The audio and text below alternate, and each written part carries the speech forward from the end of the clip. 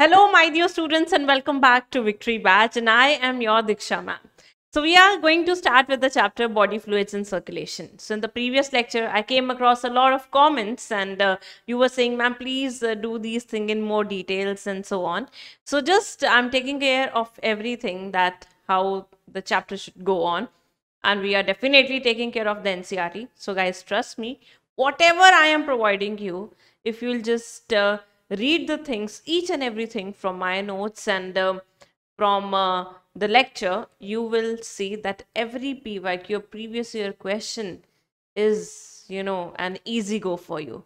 So whenever you have to see now, if this is sufficient from NEET point of view, just do one thing. After attending the lecture very seriously and making notes of that lecture, just go and solve the PYQs, previous year question. Also, today I have added a very important thing and new thing in my lectures, that I will be covering all the NCRT topics or the clips of NCRT. I have taken some little screenshots of NCRT and I'll be discussing that with you, because from this exam we got to know that NCRT lines are very important.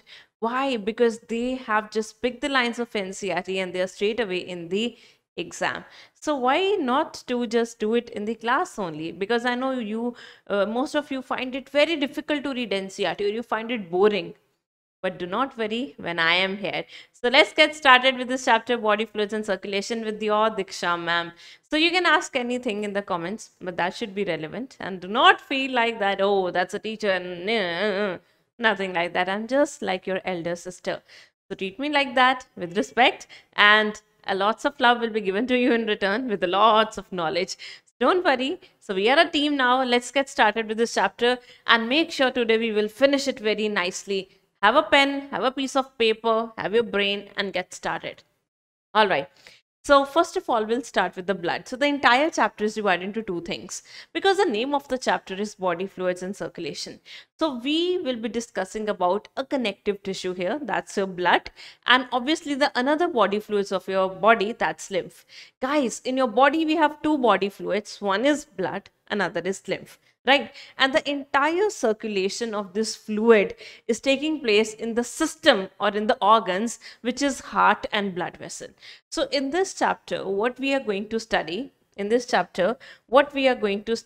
all right, so there's a green page. Well, let's make it dark.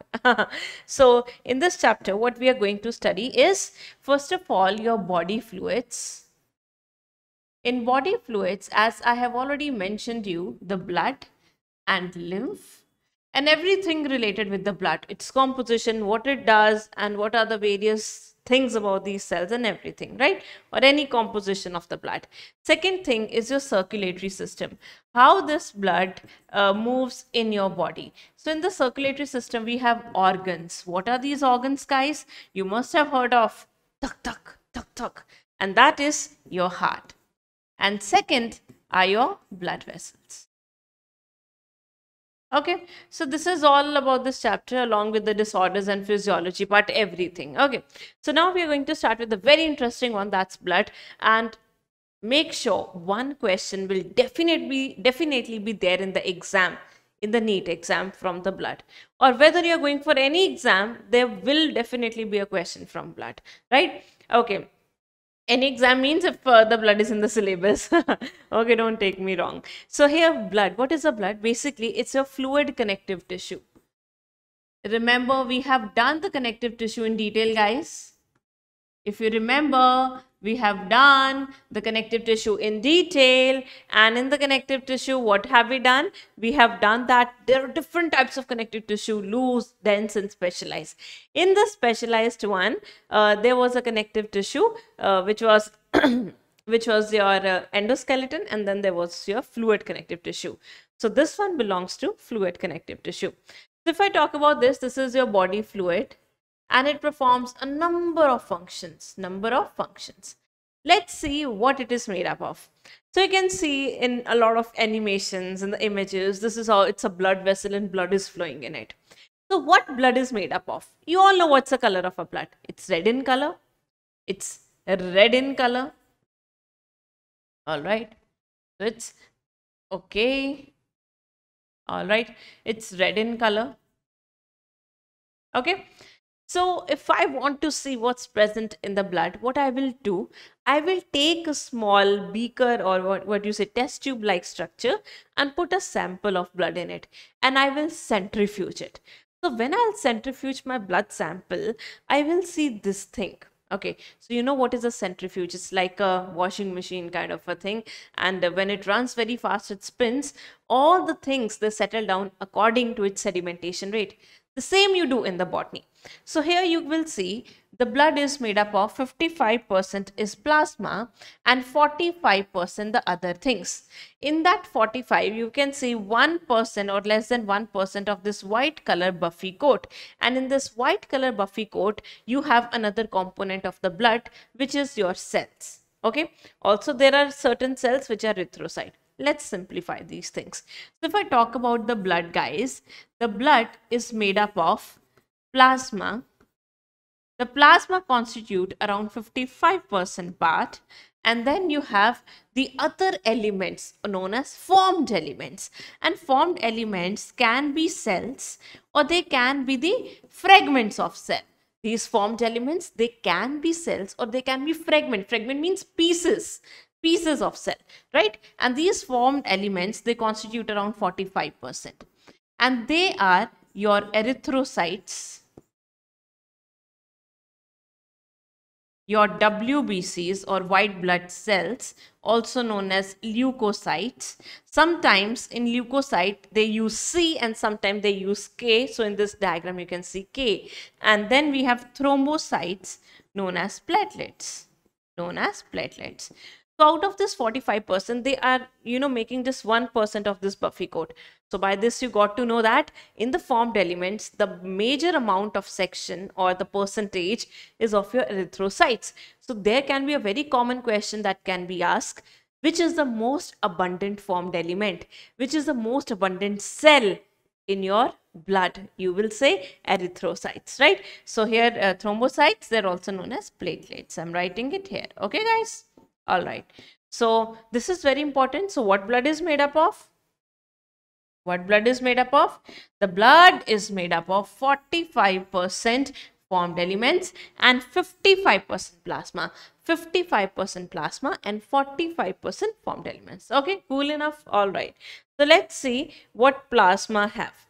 So if we talk about the plasma in detail, 90 to 92%, 90 to 92% is water, whereas 8 to 10% is plasma proteins. So why do we need water? Doctors always say, drink a lot of water, you will get dehydrated. Or, nowadays it's also said that have a lot of water for glowing skin and so. So why they are saying these things? The reason behind this is that because the water is a medium of all the chemical reaction. In the blood, water is a medium because if it will be fluid, it can easily get transported.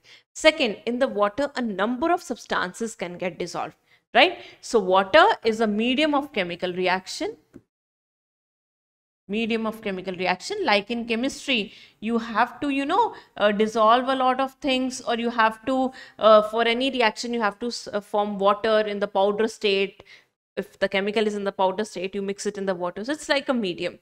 Second, it helps to dissolve substances.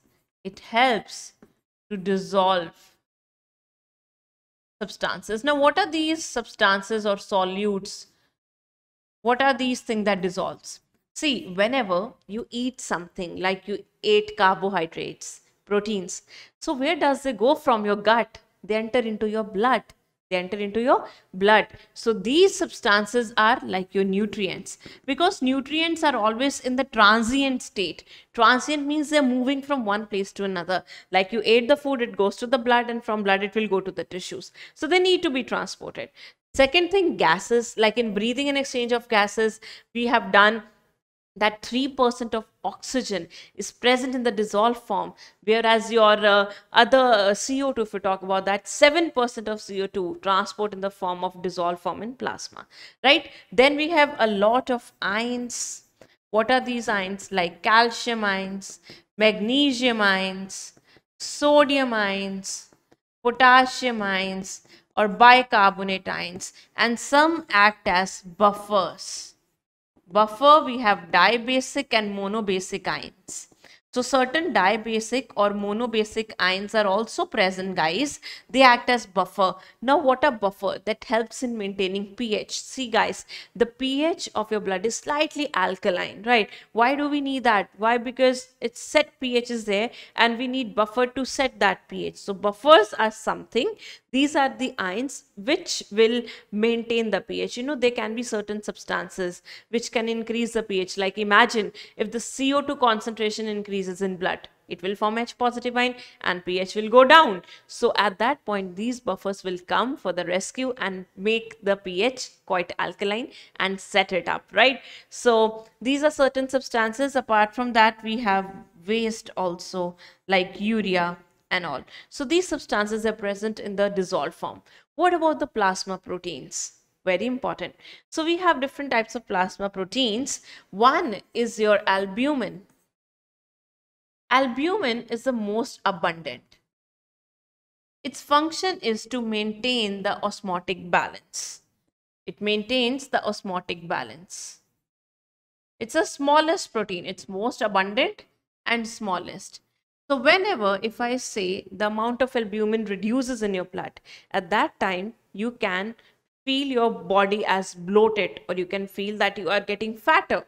The reason can be because the albumin is less. Okay, let me explain you the concept. Imagine if I say this is your blood. In the blood, you have a lot of albumin protein. All right. So this is hypertonic. So anything that is hypertonic, it has a tendency to have a lot of water in it. Like we say na, if this is hypotonic solution and this is hypertonic, so where will water go? Water will go towards the hypertonic. This is what we say. So if the blood have abundant albumin, there will be a lot of water that can be retained in the blood. Okay. Now, imagine on the another condition, if this is blood and the albumin reduces, there is low albumin. That means the conditions are becoming hypotonic. Here albumin is there, so the blood is hypertonic. So it will have a lot of water from the outside, or the water will remain here. Okay. But if albumin concentration gets less, it will become hypertonic. It will become hypertonic. So all its water will go to the adjoining tissues, and tissues will swell. Tissues will swell, and when the swelling of tissues occur, you feel bloated, right? Just sometimes you know, your feet get swell, or whenever you feel like your face is swelling, have a lot of water. Have a lot of water and start having a lot of protein. Your body will react in a different way, right? So this is how the certain things are very much important in your body. So that's the first protein, that's albumin, which helps in maintaining osmotic balance. How? Now you know that. Second type of a protein is your globulin. Globulin protein, they are of three types. One is alpha, second is beta, and third is gamma. All right. Alpha, beta, and gamma. Alpha and beta, they are transport proteins. They help in transport of substances. See, blood as a base of water. But the things which are lipid soluble, that means they are not water soluble, they are not friends with water. Like fats are not friends with water, or fat soluble vitamins, they're not friends with water. So they need someone to pick them, and they can move across water. For example, if you do not know swimming, so either you need a tube, water tube, or that air that has air in it, or might be you must be needing a friend that will hold your hand and take you throughout the swimming pool, right? Just like that, you are that friend who knows swimming, and your another friend does not know swimming. So you are working as alpha and beta globulin, and you are just holding the hand of that friend and you're moving across the swimming pool, right? So they are transport proteins. Whereas gamma globulin forms immunoglobulin. What are immunoglobulin? Immunoglobulin is the another name for antibodies. And guys, you know what is the function of antibodies? It helps in defense. That means it will protect you. It's a part of your immunity, right? Then we have the another proteins which are blood clotting proteins, prothrombin and fibrinogen.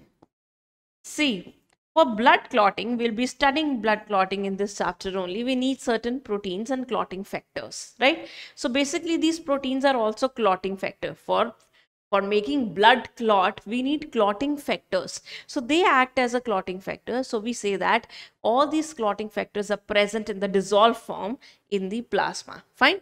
These are always present in the inactive form.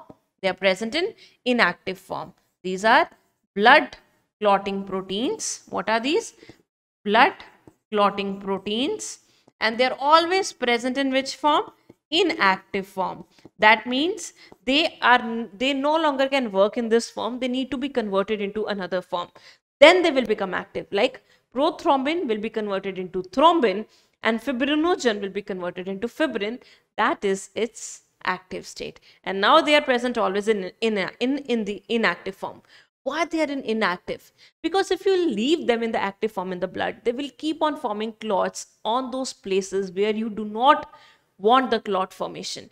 We only need clot formation at places where there is, certain injury or so. We do not want the clot formation on those places where there is no injury. Rather, that can cause blockage. So we don't need that. So that's about your proteins and plasma. Let's talk about the NCERT as I've promised you.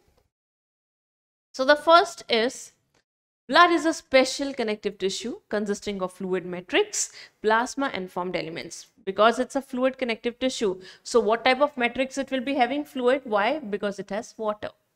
Plasma is a straw colored. What is a straw color? It's a light yellow shade, right? Viscous fluid consisting nearly 55% of the blood. 90 to 92% of plasma is water and protein constitutes 6 to 8% in them. Fibrinogen, globulin and albumins are the major proteins. Fibrinogens are needed for blood clotting or coagulation of blood.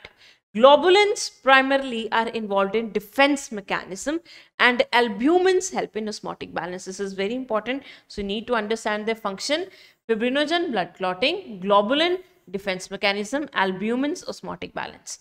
Plasma also contains small amount of minerals like sodium, calcium, magnesium, SO3 and chloride ions.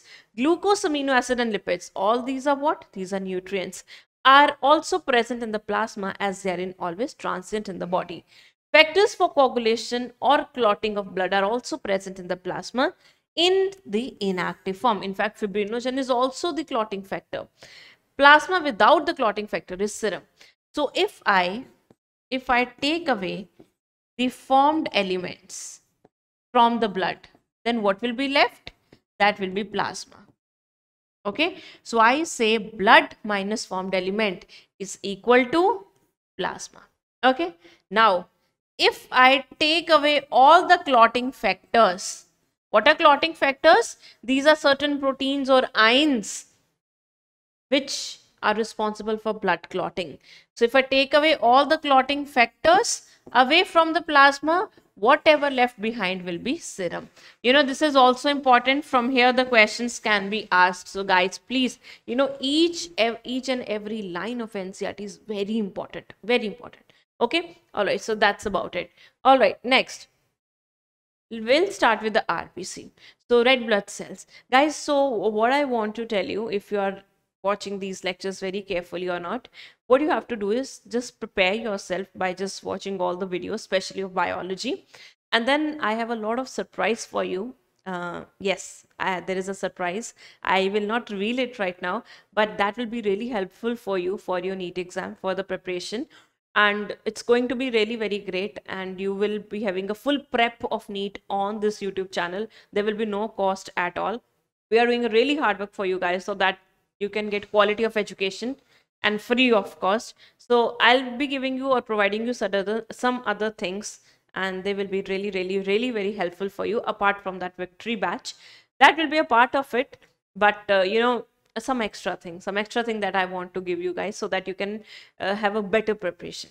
But only one thing in return that I want is, whatsoever lectures we are providing you, just solve them or do them, watch them very seriously, make notes, learn things nicely, read NCRT also, and a lot of things are coming in the way. Okay, all right. So RBC, red blood cells. RBC is red blood cells or erythrocytes. All right. These are the most abundant. That means maximum amount of the cells in the blood is RBC. How much? They are around 5 million to 5.5 per mm cube of blood. So if I take only mm cube of blood, all right, so in that 1 mm cube of blood, I can find this much cells. See, and we have around 5 liter of blood. See, right? They do not have nucleus. They are biconcave in shape. You can see what's the shape biconcave. It's, depressed on the center. And if I see through the sides, you can see, their shape is like that, depressed on the center, right? And these, they do not have the nucleus. You know what happened? Whenever the RBCs are formed, where are they formed? They're formed in the bone marrow. So where are the RBCs formed? They're formed in the bone marrow, red bone marrow. Red bone marrow. It's the location or the site of erythropoiesis and in fact hemopoiesis. What is hemopoiesis? Formation of blood. Right? When I'm saying it's the site of erythropoiesis, erythro means RBC we are talking about. Poiesis means formation. So that means I'm talking about formation of RBC. Formation of RBC. Fine. So RBCs are formed in bone marrow, red bone marrow. Now you must be thinking, ma'am, where is red bone marrow? So if this is your bone, so here on the ends of the bone, you got these tissues inside them, and these are nothing but red bone marrow. So when the RBC is forming or it's in the process of formation in red bone marrow, the RBC is present in the nucleated condition. Imagine this is the immature RBC. Immature RBC. It has nucleus in it. Okay. So when it undergoes maturation, its nucleus and in fact its another organelle, mitochondria, is taken out. During maturation, the nucleus and the what? Mitochondria is taken out, and in spite of that, another organelle, or not the organelle, in fact, another protein is given to the RBC, that is hemoglobin. So why nature has taken out the nucleus from RBC? So that it can give a lot of space to the hemoglobin, and hemoglobin carries oxygen. Fine guys? Okay. So for maturation, we need vitamin B12. Yes, we need vitamin B12 and we also need vitamin B9. We also need vitamin B9. So if someone does not take vitamin B12 and 9 in abundance, or they are deficient of these vitamins, they will suffer from anemia. What is anemia? Low RBC count. Okay, so now you know why vitamin B12 or vitamin B in the whole, because there are a number of vitamin Bs. 1, it is 3, then 5, 7, 9, 12, right? So all these are very much important for your body. Anyways, next, they have a red colored iron containing complex protein called hemoglobin. So what's the color of hemoglobin?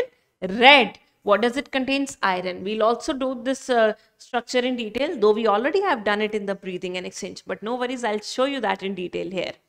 Then a healthy individual has how much amount of hemoglobin? 12 to 16 gram per 100 ml of blood. How much? 12 to 16 gram hemoglobin per 100 ml of blood. So if I take 100 ml of your blood, if I have around 12 to 16 gram of hemoglobin, you are completely healthy. Okay. Now, these RBC, because they do not have nucleus, they cannot multiply, they cannot live their life nicely. So they have a lifespan. Their lifespan is for 120 days. Once it is formed, from that day, it will go into the blood. The back counting start, and it can only live for 120 days. Then it is sent to the organ known as spleen, and in this organ spleen, it is present behind the stomach. It is destroyed. So you call spleen as graveyard of RBC. What is graveyard? The place the place where you dig the dead bodies of person, right? The funeral happens. So that's the graveyard. So for RBC, the graveyard is spleen. Fine. Okay. Let's talk about the structure of hemoglobin. So you can see these green and blue color chain. What are these? These are the chains of globin portion. Okay, if you remember, I've told you the hemoglobin is made up of two portions. One is heme, another is globin. The globin portion contains amino acid chains. Amino acid chains. It's quite obvious it will have a chain of amino acid because it's a protein. So there are two types of chain, 2 alpha and 2 beta. So you can see example, these blue one are the alpha ones and green one are the beta one, right? Now inside every chain are present heme portion. This is heme portion, and every heme portion contains 1 iron, right? So there are total, how many heme? In one hemoglobin, there are 4 heme portion, and one heme contains 1 iron, and 1 iron binds to 1 oxygen. You can see here, this entire structure is heme. You can see this portion is green. Okay, let me just draw it with other colors.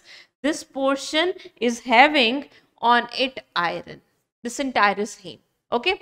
Now, on the iron, there are present 2 oxygen molecules. 2 oxygen molecules. So, I can simply say that here, guys, that one hemoglobin can bind to 4 oxygen molecules. Is this clear or not?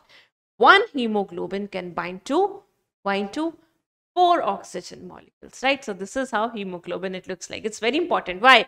Because it helps in the transport of gases, not just oxygen, CO2 also. If you remember, 20 to 25% of CO2 moves in the form of carbamino hemoglobin, bind form with the hemoglobin, right? Okay, let's talk about erythropoiesis. What is erythropoiesis? Formation of RBC. Formation of RBC. What is the site of erythropoiesis? It occurs in red bone marrow. In red bone marrow. Okay. So if somehow there is a low RBC count in the body, what is that condition known as? This is known as anemia. This is known as anemia. Do not forget this, okay? This is known as anemia. The cause of anemia can be anything. It can be due to vitamin deficiency. Vitamin deficiency, like vitamin, I have already told you, vitamin B12 and B9. And it can also occur due to iron deficiency. It can also occur due to iron deficiency. Okay, guys? All right. Let's move further and read the NCERT lines because they're very important. Okay, so let's revise it first, then we'll read it.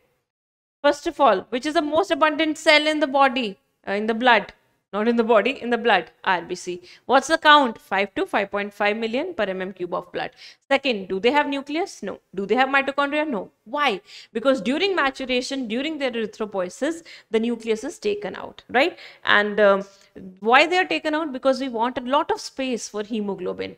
Why we need hemoglobin? Because hemoglobin carries oxygen. Next, what is the shape? Biconcave. And hemoglobin's color is red. What is it is made up of? One heme portion, another globin. Heme contains iron, globin contains amino acid chain. What is the amount of hemoglobin in healthy person? 12 to 16 gram per 100 ml of blood. Okay. What is the lifespan of RBC? 120 days, and then it is taken back into the spleen where it is destroyed. That's why the spleen is graveyard. Next. Okay. So, if the RBC count decreases, what do you call it as? Anemia. Why it can occur to a person? Because a person is having vitamin or iron deficiency. Which vitamin? B vitamin, especially 9 and 12. Okay. Alright. Let's read NCERT. Erythrocyte, leukocyte and platelets are collectively called formed elements, and they constitute how much percentage? 45%. Erythrocytes or RBC are the most abundant of all the cells in the blood. A healthy man on an average have 5 million to 5.5 million of RBC. If someone asks you, out of male and female, who have the more amount of RBC, then what will you say? Definitely male. Why? The reason is because females undergo menstruation. Due to that, you have low count of RBC. Yes, girls. So yes, boys, we do have low count of RBC than you. See. So next, RBC are formed in the red bone marrow in the adults. RBCs are devoid of nucleus. Devoid means they do not have. And is most of the mammals are biconcave in shape. They have a red color iron containing complex protein called hemoglobin, hence the color and name of these cells. A healthy individual has 12 to 16 gram of hemoglobin. How much? 12 to 16 gram in every 100 ml of blood. These molecules play a significant role in transport of respiratory gases. So whenever we have to transport gases, hemoglobin is there for rescue. RBC have average lifespan of 120 days and it is destroyed in the spleen, that is the graveyard. I hope you have learnt it nicely about RBCs. Okay, next. Next we have WBCs. The WBC is another name, or the full form first of all is white blood cells, and they are also known as leukocytes, and sometimes you also write it like leukocytes. So they're white in color. Why? Because they do not have hemoglobin. So they are colorless because they do not have hemoglobin. And yes, they also have nucleus, and total amount is 6,000 to 8,000 per mm³ of blood. Leukocytes are generally short-lived. Comparison to the RBC, they are short-lived because they have a different roles to perform. That's why they are short-lived. Any person who plays with the dangerous situations, right, or they are usually short-lived only. So they are the one that fights all the bacteria. So we sometimes call them, as in the lower classes, they are the soldiers of your body, right? So if I talk about the WBCs, they are divided into two categories. One are granulocytes and another are agranulocyte. Now why have we distinguish them like that? That depends upon a small granules made up of proteins. Imagine this is a granulocyte. In this, if the cell is granulocyte, you will see these small granules. If the cell is not granulocyte, you will see the clear cytoplasm. So in the granulocyte, granules are present. Granules are present. In the agranulocyte, granules absent. Okay. Now, so agranulocyte or granulocyte, they have the three categories of cell, and agranulocyte, they have two categories. So in the agranulocyte, we first of all have eosinophil cells. Which cells? Eosinophils. Then we have neutrophils. And then we have basophils. Right? So eosinophils, then we have neutrophils, and then we have basophils. All right, guys. Now, let's talk about the granulocyte. In granulocyte, we have lymphocytes, and then we have monocyte. Fine. So let's talk about their percentage first. So what is their percentage? If I start from the lymphocyte, they're around 20 to 25%. Monocytes are around 6 to 8% in the entire blood. The basophils, they're 0.5 to 1%. Neutrophils 60 to 65%, and if I talk about the eosinophils, they are around 2 to 3%. This is quite important, guys. It's really important. So the direct questions can be asked, like they will make a table, and from table they will give you percentage and name, and you have to find out what is a percentage of which type of WBC. Okay, now so let's start and talk about what do they do. If I talk about eosinophils, they are anti-allergic and anti-inflammatory. They are anti-allergic and anti-inflammatory. For example, if a mosquito bites to you, you get that red color bump, that's inflammation. You get that red color bump, that is inflammation. So whenever a mosquito bites, the cell that comes rushing towards that is your eosinophil. So it will go to the places where you have some allergies or inflammation. Okay. Then neutrophils, they are phagocytic cell. What are phagocytic cells? That will, okay, phagocytic cells. There are two type of WBCs which are phagocytic. One is your neutrophils, another are your monocytes. So I'm writing on both first of all, then I'll explain you. What is phagocytosis? For example, if this is your neutrophil or monocyte, right? And this is your microbe. So neutrophil or monocyte, what they will do, they will change their shape and start to engulf this microorganism in them. How? By making pseudopodia like that of amoeba, right? So they will start to move. So from here we got to know that WBCs have a property that they can move, and the movement of WBC is amoeboid movement. Which movement? Amoeboid. So WBCs, they move like amoeba. Amoeboid movement is seen in all WBCs. But phagocytosis is seen in, what is phagocytosis? That WBCs will move and they will take away their arm and engulf the microbe. If this is a microbe, they will engulf it. If you do not understand it, let me just show you the intermediate diagram also. For example, this was your WBC, then it formed a pseudopodia like this around microbe, right? And then engulf it. So this property is known as phagocytosis, and this is seen by, or it is shown by monocytes, or another is your, yes, neutrophils. Neutrophils. Okay, all right. Next. Okay, that's NCERT. Basophils. So basophils are the one that will cause inflammation. They are always responsible for inflammation. So that means they are working opposite to eosinophil.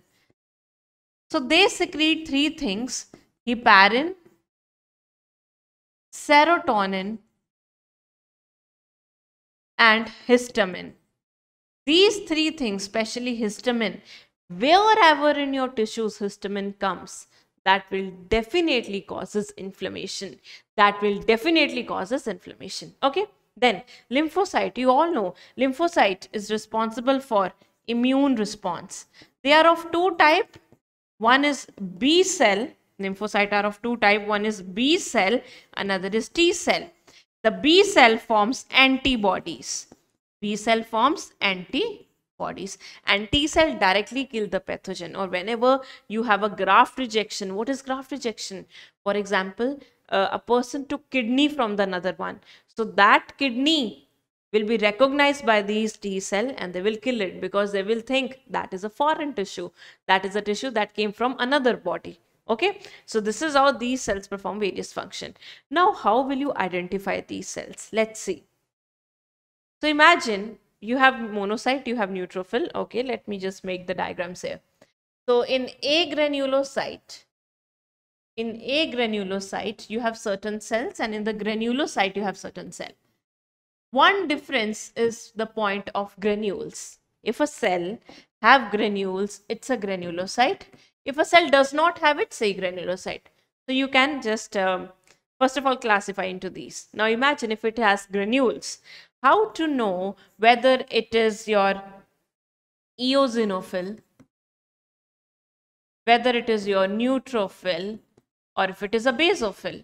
All will have the granules, that's for sure, because they are granulocyte. So philphils are the one which are granular ones. Okay. So if it is a cell with a lot of granules, but its nucleus is like this, it is bilobed. If the nucleus is bilobed, so bilobed nucleus is a characteristic feature of your eosinophils. Now, if I have a cell, okay, and the shape of the nucleus in this cell is S shape, like this, it will be a basophil. If it has different types of forms, sometimes another, sometimes another. Different types of morphologies there. Never it is same, but it is multi-lobed. It is multi-lobed. Then it will definitely will be your neutrophil. So we call neutrophils as PMNL. We call them as PMNL. What is the full form? Polymorpho. That means many type of shape, many type of morphology. Nucleus. The nucleus is of many types of shape. Polymorphonucleoleucocyte. Because its shape is always different. Whereas in the basophil, the shape is S-shaped. Okay. Now, how to identify whether it's a lymphocyte or a monocyte? Very simple.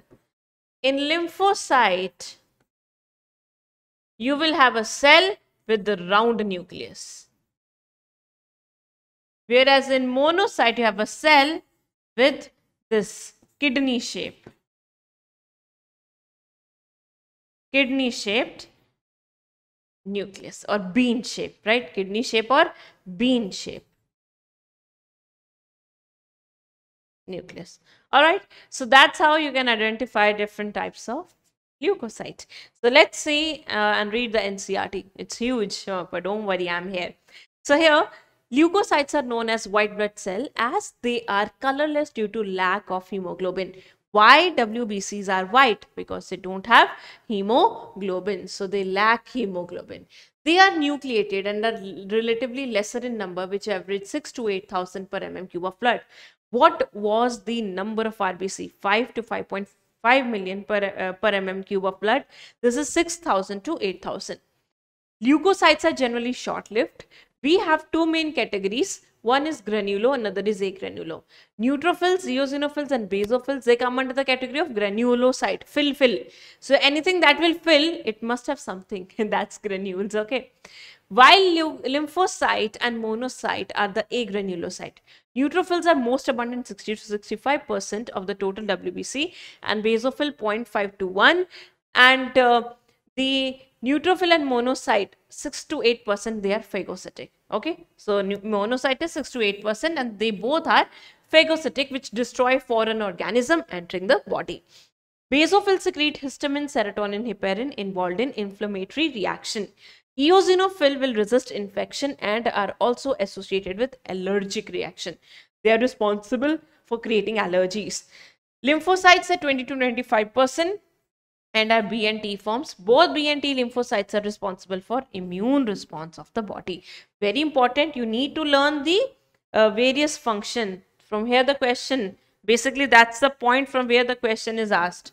So I'm putting a star. So there is a rule, wherever I put a star, that means that's important. Okay, so here there are two types of your WBC, granulo and agranulo. And in agranulo, we have two, lymphocyte and monocyte. In granulo, EO, neo, neutro and basophil.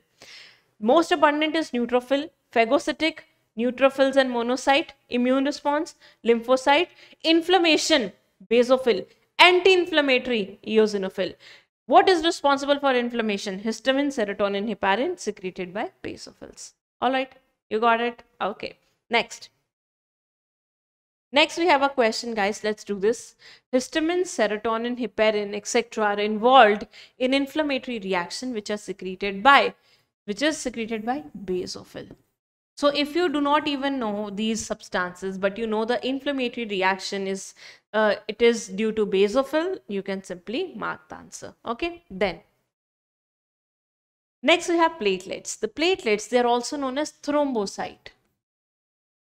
These are not cells. WBCs, white blood cells, and RBC, red blood cell. But these ones, they're not the cells.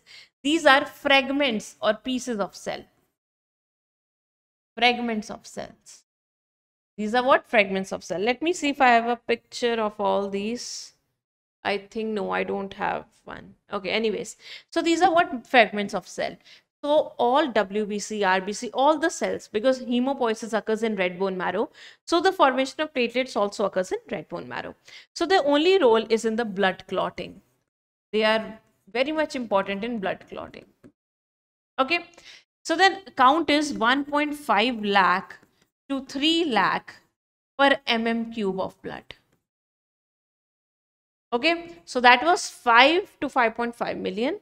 The WBC was 6 to 8,000. This is 1.5 to 3 lakhs. So you must have heard of someone when if a person got dengue or dengue, the platelet count decreases. That's one of a symptom of the dengue. Okay, so what happened? How its formation occurs? You call it as thrombopoiesis. What is thrombopoiesis? Formation of platelet. Formation of thrombocytes. Formation of thrombocyte. So what happened in this one? A large cell is formed, a large cell with a large nucleus is formed. And the name of a cell is megakaryocyte. Mega means large, karyo means nucleus. So a large cell with a large nucleus is formed. Then it undergoes fragmentation, it gets destroyed, and it forms biconvex. It forms biconvex. Biconcave is like this. Biconvex is like this. Okay, so it forms a biconvex structures known as platelets. So if someone asks you what's the shape of the platelets, you will call it as biconvex. Do they have nucleus? No, because they are the fragments of the cell. So when a cell breaks, no part of the cell will be having a proper nucleus. So these are nothing but these are the small pieces of a large cell, and you call them as platelets. Okay guys, next. Platelets are also called thrombocyte, are cell fragments, means pieces, produced from a cell megakaryocyte, special cell in the bone marrow. Blood normally contains 1.5 to 3.5 lakh platelets per mm cube. Platelets can release a variety of substances, most of which are responsible in coagulation or clotting of blood. A reduction in their number can lead to clotting disorder, which will lead to excessive loss of blood from the body.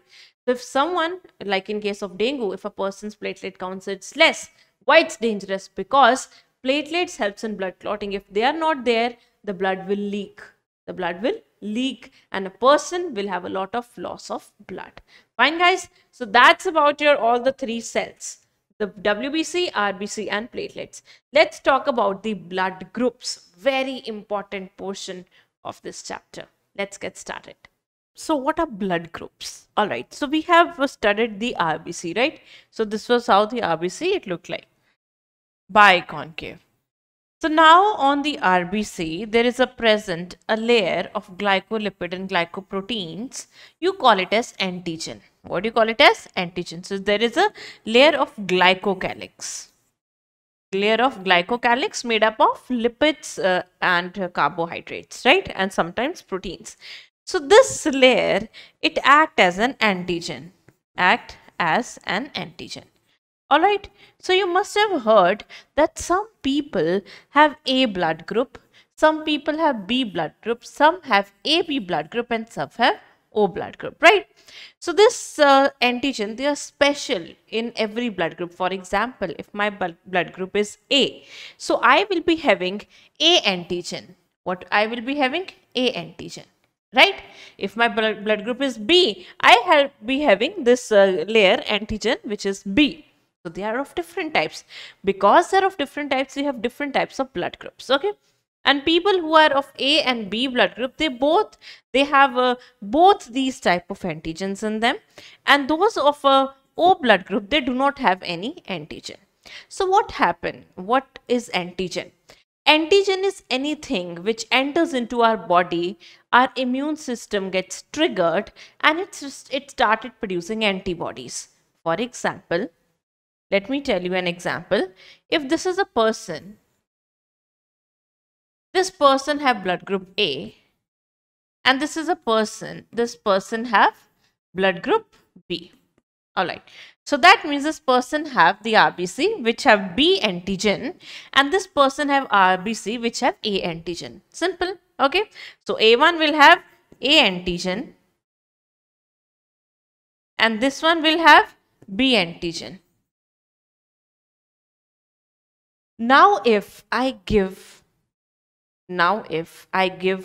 B blood group to A, all right, so I gave the B blood group to A person. For example, if I am I have A blood group and I receive the blood group of B type, then what will happen? So these antigens which are present on the surface of the RBC of B blood group, they will be identified by the body or the immune system of A blood group person, and it will produce antibodies. So that means the person who have A blood group, its immune system can form the antibodies against B. So that means it will produce which antibody? Anti-B. Similarly, if I gave this person the A blood group, then what will happen? So this person's immune system will identify the antigen, which is A antigen, and against it, it will produce the antibody, and this antibody will be anti-A, right? So the person with blood group A have A antigen on its RBCs, whereas it can produce anti-B antibody in its plasma. As you know, the antibodies are present in the plasma of the blood, right? Similarly, the person who is having blood group B have B antigen on the RBC, whereas it can produce anti-A antibody in the plasma. Fine? What if I give another type of blood group, which is the third type of blood group, which is AB. Imagine this person is of AB blood group. So AB blood group have both the antigen A as well as B antigen. Okay. So now if the blood group which is AB type, if this person receives the A blood group, does its immune system consider it as an foreign or as a different antigen? No, because it also have the A1, right? Because it's own. We consider anything as foreign which is not similar to our body. This A was not similar to the body of B. That's why the B produces anti-A antibody. Fine. Similarly, AB, if when it will receive the A blood group or if it receives the B blood group, it will not produce any antibody, because for the body of AB, both are same because it also have the same antigen. So here it will not produce any antibody. Alright, now third type of a person. Let's talk about the third type of a person with blood group O. This is a person with blood group O. So the person who have blood group O, its RBC have no antigen.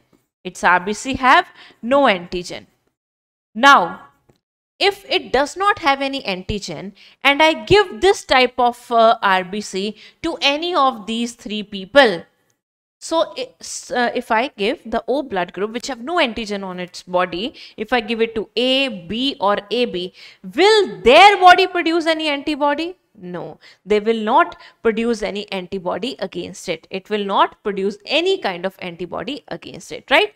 But if I give this person A or B type of the blood group, definitely its body can identify the other different colors, right? Its body can easily identify A and B antigen because antigens are present on their surface. So here antibodies will be formed, both anti-A and anti-B. But if O blood group goes to any person's body, any other person's immune system will not consider it as unforeign because O blood group does not have any antigen on its surface.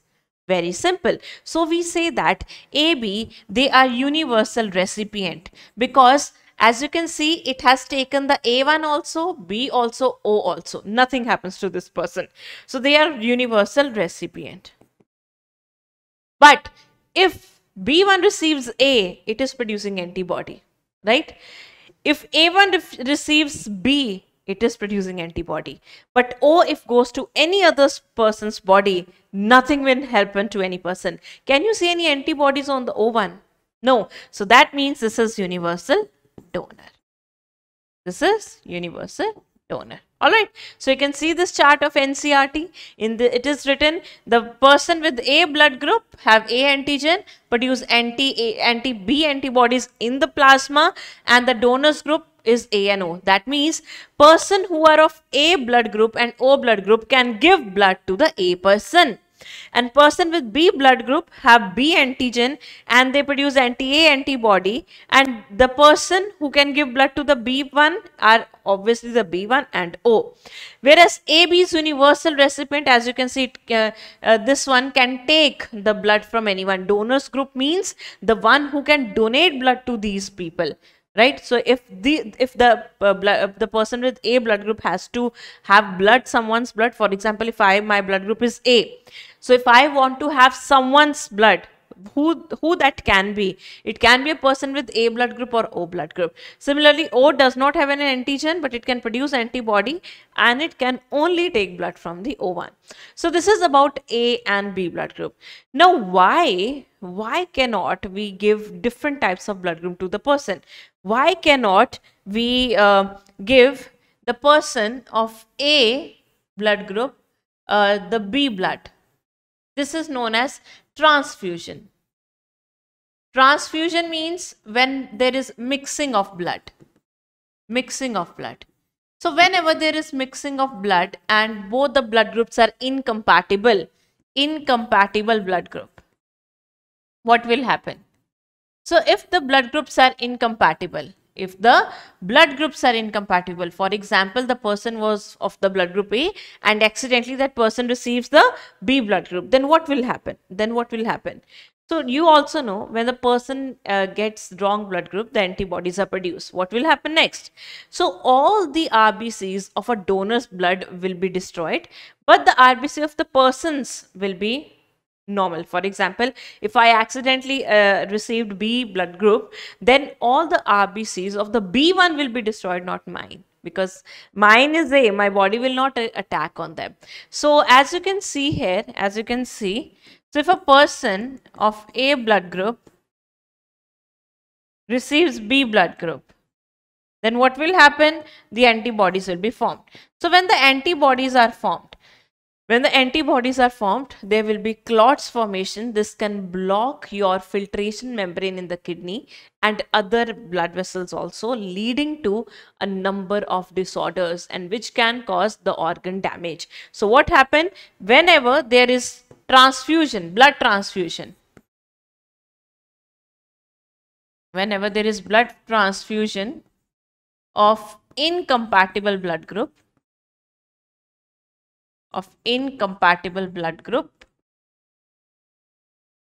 antibodies are formed.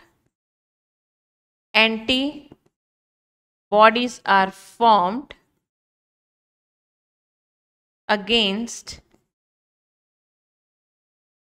donor's blood or blood cells, right?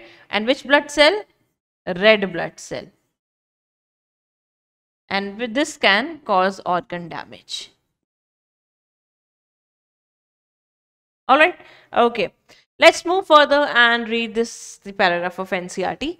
As you know, blood of human beings differ in certain aspects, through it appears to be similar. Various types of grouping of blood has been done. Two such grouping is ABO and RH. The one which we have done right now is ABO. We have not talked about this one yet. Okay, I'm not talking it right now. I will explain you in the next section, right? ABO blood grouping is based on the presence or absence of two surface antigen, chemicals that can induce immune response. So what are antigen? These are chemicals which can induce the immune response on the RBC, namely A and B. Similarly, the plasma of different individuals contain two natural antibodies, proteins produced in response to antigen. So plasma in response to the opposite blood group will also produce the antibody. Okay. The distribution of antigens and antibody in the four groups of blood is A, B, AB and O. They are given in the table which we have already done.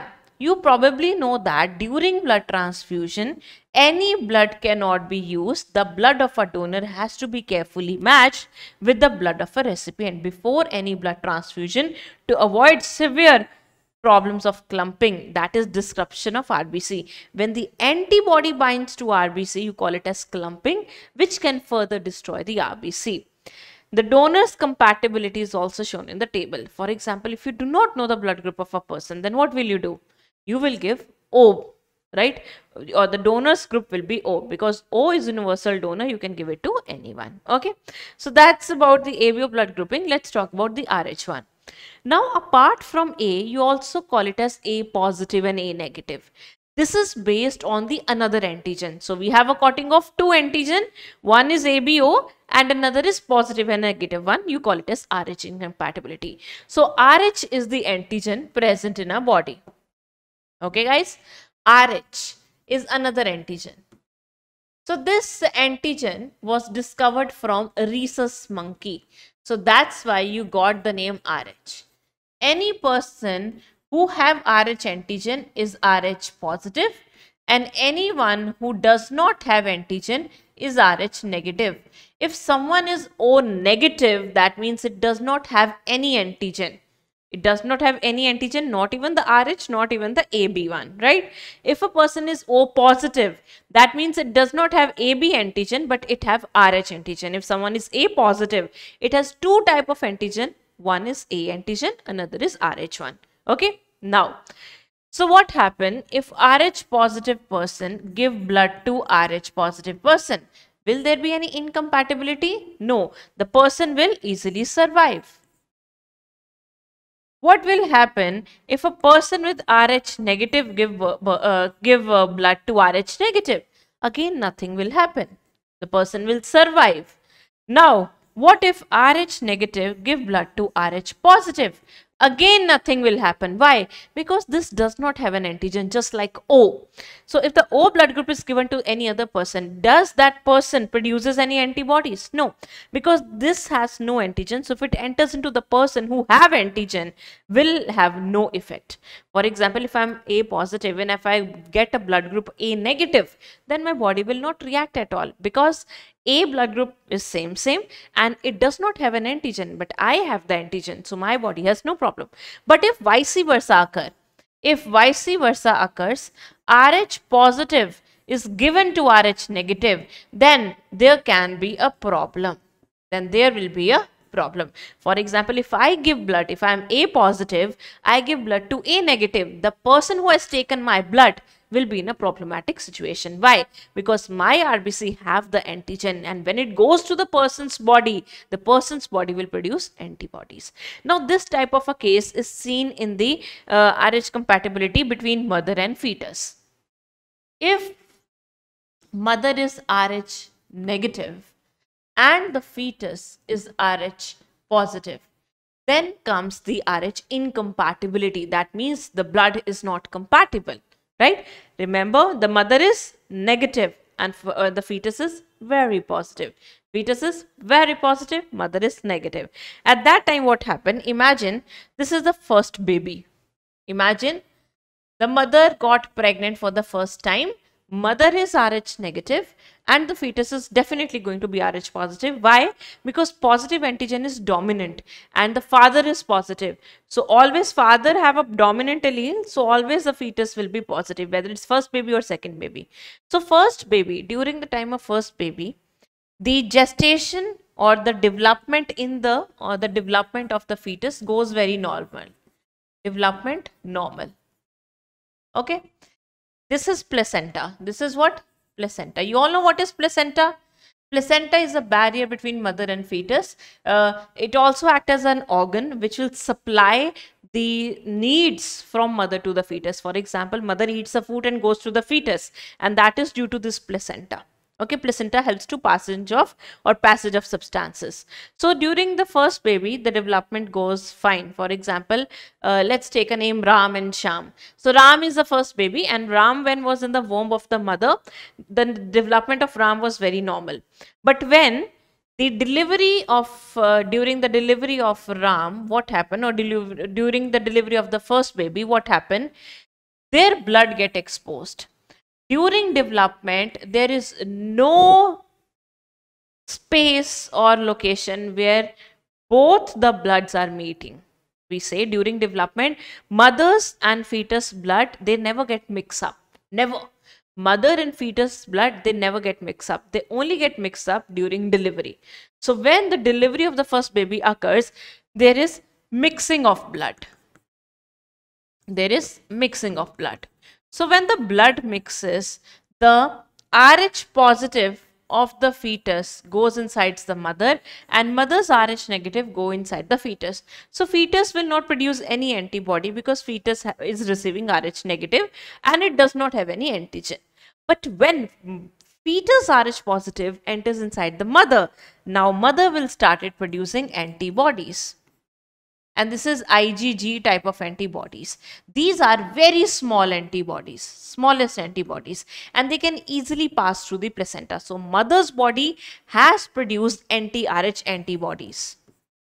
Anti-Rh antibodies. Okay, so anti-Rh antibodies have been produced in mother's blood on exposure of blood of the first baby during delivery. Now, mother got pregnant for the second time. Now there is the second baby. Now again the second baby is also Rh positive and mother is same Rh negative and mother's body already have antibodies. Now what will happen during developmental phase of this baby? These antibodies, because they are very small, they can easily pass through the placenta and they will kill the Rh positive antigen of the baby, developing baby. As a result, the developing baby will be having jaundice and anemia. Why the baby is having jaundice and anemia? Anemia because RBCs of the baby is going to destroy. Jaundice because when RBC gets destroyed, they form bilirubin and biliverdin, which are the responsible cause of the jaundice. If you have seen or you have studied digestion and absorption, you must be knowing what's the cause of jaundice. Okay, so here what happened? During first delivery of the first baby, the mother's blood get exposed to Rh positive blood group. As a result, mother produced antibody. So now the same antibodies are present in the mother's body. So when the second child come, or when the female got pregnant for the second time, during the development of the second child, these antibodies will go inside the mother, and babies, because Rh positive, all the antibodies will cause clumping and leading to jaundice and anemia. And this disease is known as erythroblastosis fetalis. Erythroblastosis fetalis. So a very common question that is asked from this topic is, during Rh incompatibility, the mother is positive or negative? Always negative. Fetus is positive or negative? Always positive. The erythroblastosis fetalis occurs to first child or the second child? Occurs to second child. Now, how can you prevent this disease? So, we can give mother an antibodies which are anti-Rh antibodies. So, before the delivery of the baby, right? How or why? Because as soon as the Rh positive blood group come, these antibodies will kill this RBC and immune system will not produce its antibodies, right? For example, now if the bad blood comes into my body, my immune system will recognize it and produce antibody. What if before immune system recognize it, I kill the RBCs by giving another antibodies?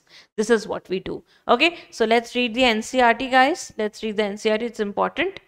Another antigen, the Rh antigen, similar to one present in rhesus monkey, is also observed on the surface of RBC of majority, nearly 80% of human. Such individuals are called Rh positive, and those in whom the antigen is absent is Rh negative. Okay. If Rh negative person is exposed to positive blood, will form a specific antibody against the Rh antigen.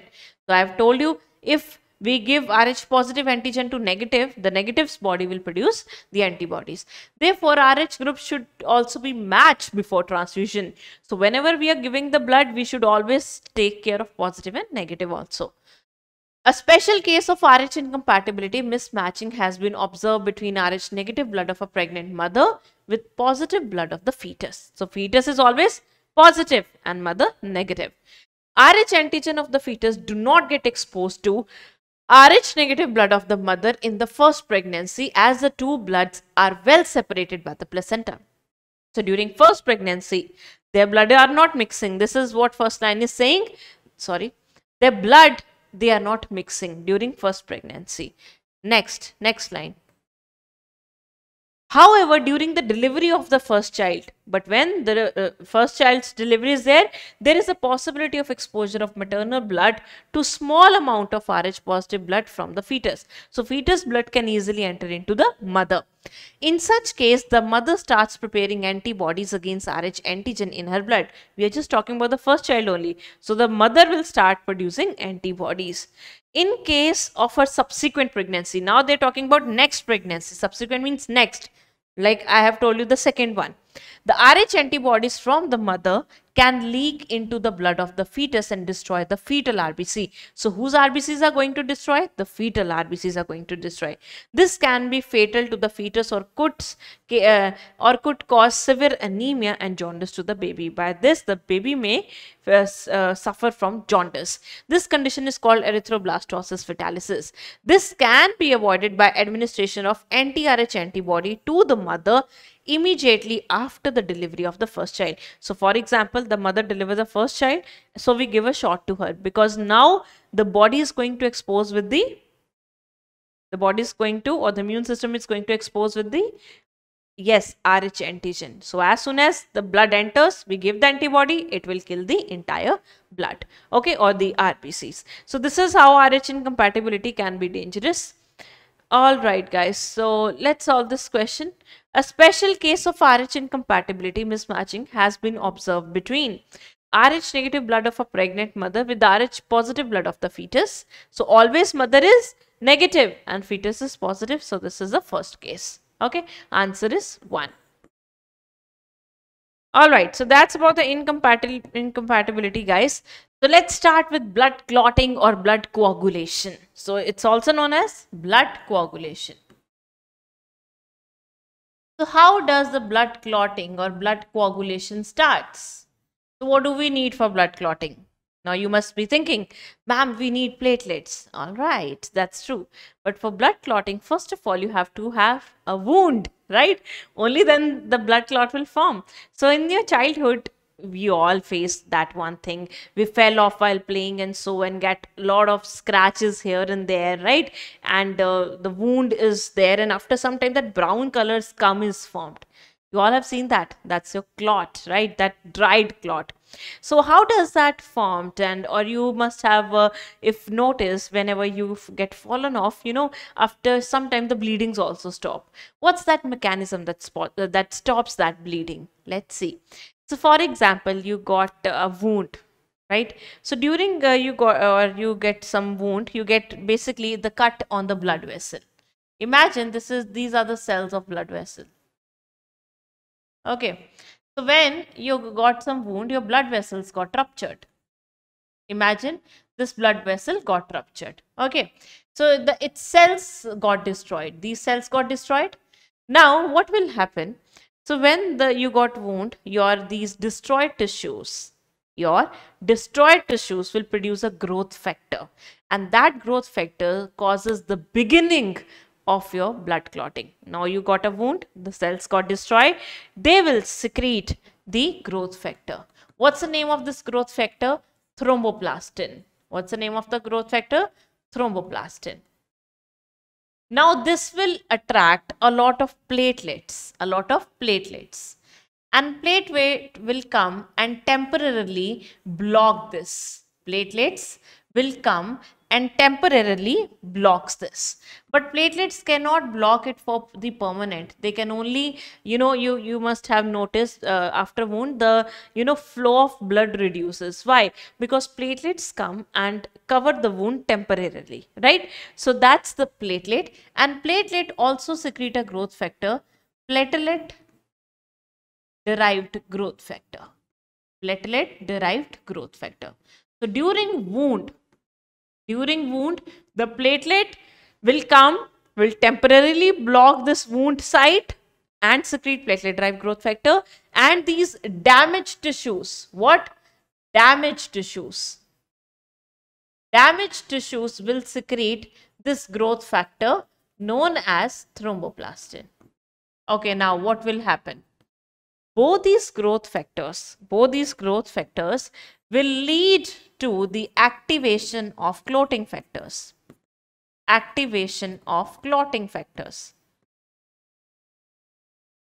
As I've told you, in your blood, a number of clotting factors are present, but they're always in inactive form.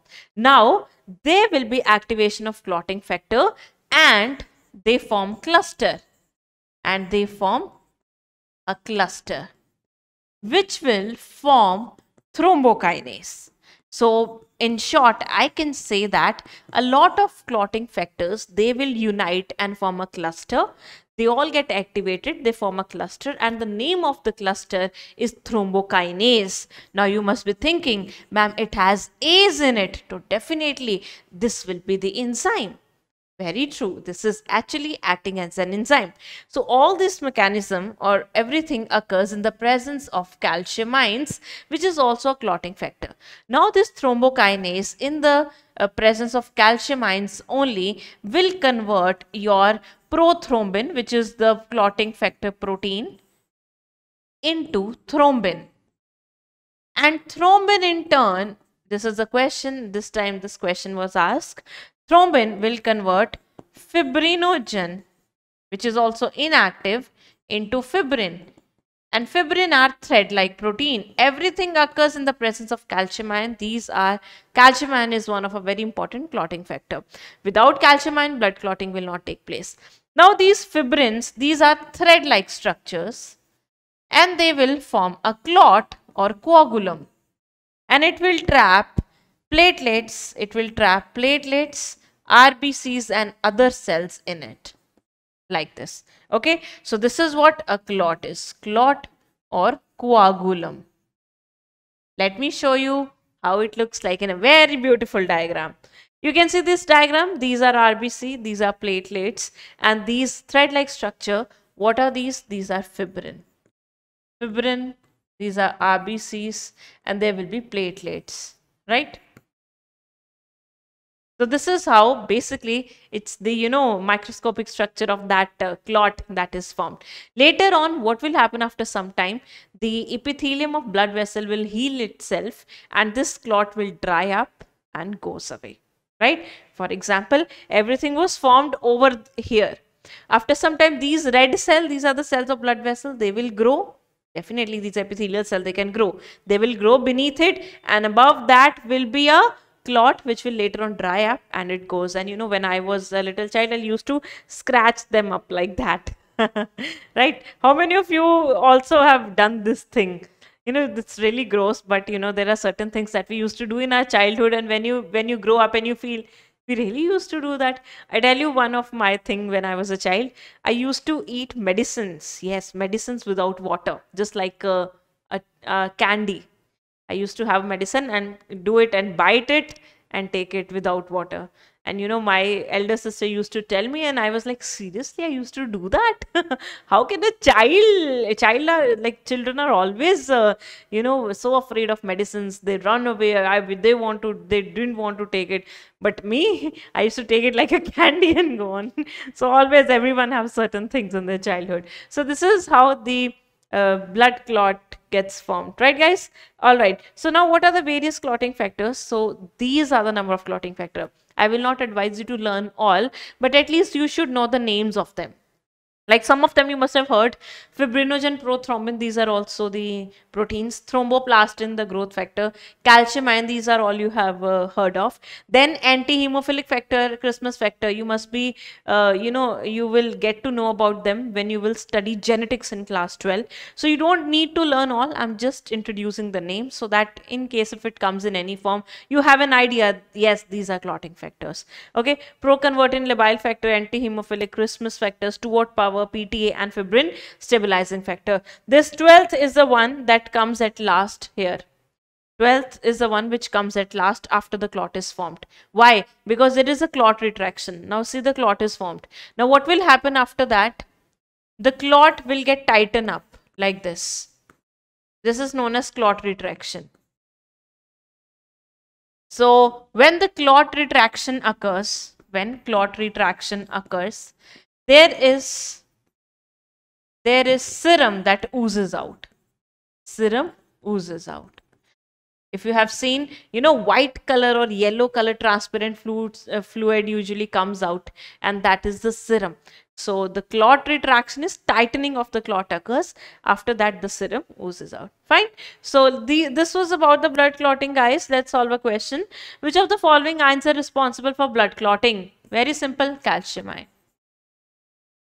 Have I talked about any other ions here in blood clotting? No, only calcium. Then why to think much? Put calcium. Sorry. All right, next. Factors for coagulation or clotting of blood are present in the plasma in active form, plasma in the inactive form, RBC in the active form, both 1 and 3. Always they are present in inactive form. And where are they present? In the plasma. So answer is 2. Fine? Okay. Next, guys. Let's read this paragraph of blood clotting. Hurry up, open your NCRTs. So, you know that when you cut your finger or hurt yourself, your wound does not continue to bleed for a long time. Usually the blood stops flowing after some time. We all know that. Do you know why? Now you know, because Diksha ma'am has told you. So blood exhibits coagulation or clotting in response to an injury or trauma. So whenever you got injury or trauma, or the blood vessel gets traumatized, there is a wound and blood clotting starts. This is a mechanism to prevent excess loss of blood. So what is the purpose of basically your wound healing or the blood clotting? Is that we do not want our blood to get loose, because blood is a very important component of our body. It supplies oxygen and nutrients to the tissues. If it gets looses, your tissues will not get its nutrients and oxygen, and they will die, you will die. Right? So that's why in movies, when they show, oh, there is a lot of blood loss, the person gets dizzy and you know, person is usually in coma or so, is about to die. Why? Because if blood is lost, the blood will not go to the brain, and brain will not get the oxygen and nutrients, and the brain will be dead. Now, you would have observed a dark reddish brown scum formed at the site of cut or any injury over a period of time. It is a clot or coagulum formed mainly of a network of threads called fibrin, in which dead and damage formed elements of blood are trapped. So that scum or clot is made up of fibrins, in which we have formed elements trapped. What are formed elements? RBCs, platelets, okay, and in the dead form. Fibrins are formed by the conversion of inactive fibrinogen in the plasma by the enzyme thrombin. So they are going in the different manner. So how we did it? We did it in a way, we started from here. They have started it from here. So they said that clot is made up of fibrins, the thread-like, in which formed elements, the platelets and RBCs are trapped. Very good. And this fibrin is formed, or it gets activated from fibrinogen. Fibrinogen is in active form. And who activated? Thrombin. Now next line will be the thrombin was activated by thrombokinase, and it was earlier prothrombin, right? So let's read this. Thrombin in turn are formed from another inactive substance present in the plasma called prothrombin. An enzyme complex, I told you, in a cluster of enzyme, thrombokinase is required for the above reaction. This complex is formed by a series of linked enzymatic reaction, which is a cascade process involving a number of factors present in the plasma in an inactive state. So how did thrombokinase form? It is a cluster of lot of clotting factors, right? An injury or trauma stimulates the platelets in the blood to release certain factor which activate the mechanism of coagulation. So as I've told you, the platelets, they release some growth factor that initiates the blood clotting. They're going in the opposite manner, okay? Certain factors released by the tissues at the site of injury also can initiate coagulation. Calcium ions plays a very important role in clotting. So what are the two growth factors that play an important role in blood coagulation? One is thromboplastin, another is platelet-derived growth factor. From where does the platelet-derived growth factors come? From platelet. From where did the thromboplastin come? This comes from damaged tissue, as I have already written there, but for more surety, from damaged tissues. Okay, so this is your entire blood clotting in NCRT, read very nicely. Okay, so that's about the blood clotting, guys. Let's talk about lymph. Now, what is a lymph? Lymph is your another body fluid. It is your another body fluid. So how does a lymph is formed? First of all, imagine this is your blood vessel, and this is your lymph capillary. So like blood is flowing in the blood vessels, like Blood is flowing in the blood vessel. Lymph is flowing in the lymph vessel. Lymph is flowing in the lymph vessel. This is lymph vessel. This is blood vessel. So the body fluid present inside the lymph vessel is lymph. The body fluid present inside the blood vessel is blood. Now when blood or some of the components of the blood, it leaves the blood vessel and enters into the adjoining tissues. Imagine some of the component of the blood, it leaves the blood or the components or the blood itself. When it gets filtered out and it enters into the adjoining tissues, this fluid you call it as interstitial fluid. What do you call it as? Interstitial fluid. Okay, it will not come up here. Let me write it. So when blood gets filtered out and enters into the adjoining tissues, you call it as interstitial fluid. Now the same interstitial fluid, when it enter inside the lymph vessel, it is known as lymph. So lymph is basically formed by the filtration of blood. First it enters into the tissue. There this filtered blood is known as interstitial fluid. Now this interstitial fluid enters into the lymph capillaries. You call it as a lymph. There is no difference between the composition of interstitial fluid and lymph. They are exactly the same. The only difference is in their composition. So first of all, how is lymph formed? Lymph is formed by the filtration of blood. Formed by the filtration of blood. Fine. Second, lymph and interstitial fluid are same. The difference is only in the location. Okay. Third, the mineral composition in lymph and blood is mineral composition in lymph and plasma is same. Lymph and plasma is same. Then how it is different from the blood? Blood have RBC, lymph does not have RBC. Rather, as comparison to blood, it has more WBCs, right? So it has no RBC in lymph, but more WBC than blood. Okay. Another thing, it do have clotting factors. Lymph have clotting factors. Lymph have clotting factors.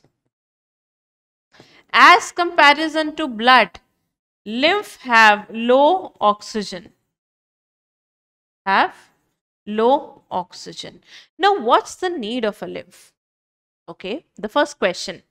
It will lead to the transient of lot of nutrients. For example, a lot of substances from blood will move to the lymph, and later on lymph drains into the blood vessel only. You heard it right. Lymph drains into the blood vessels. How? Let me show you. So for example, if this is a person, imagine this is a neck. These are the shoulders.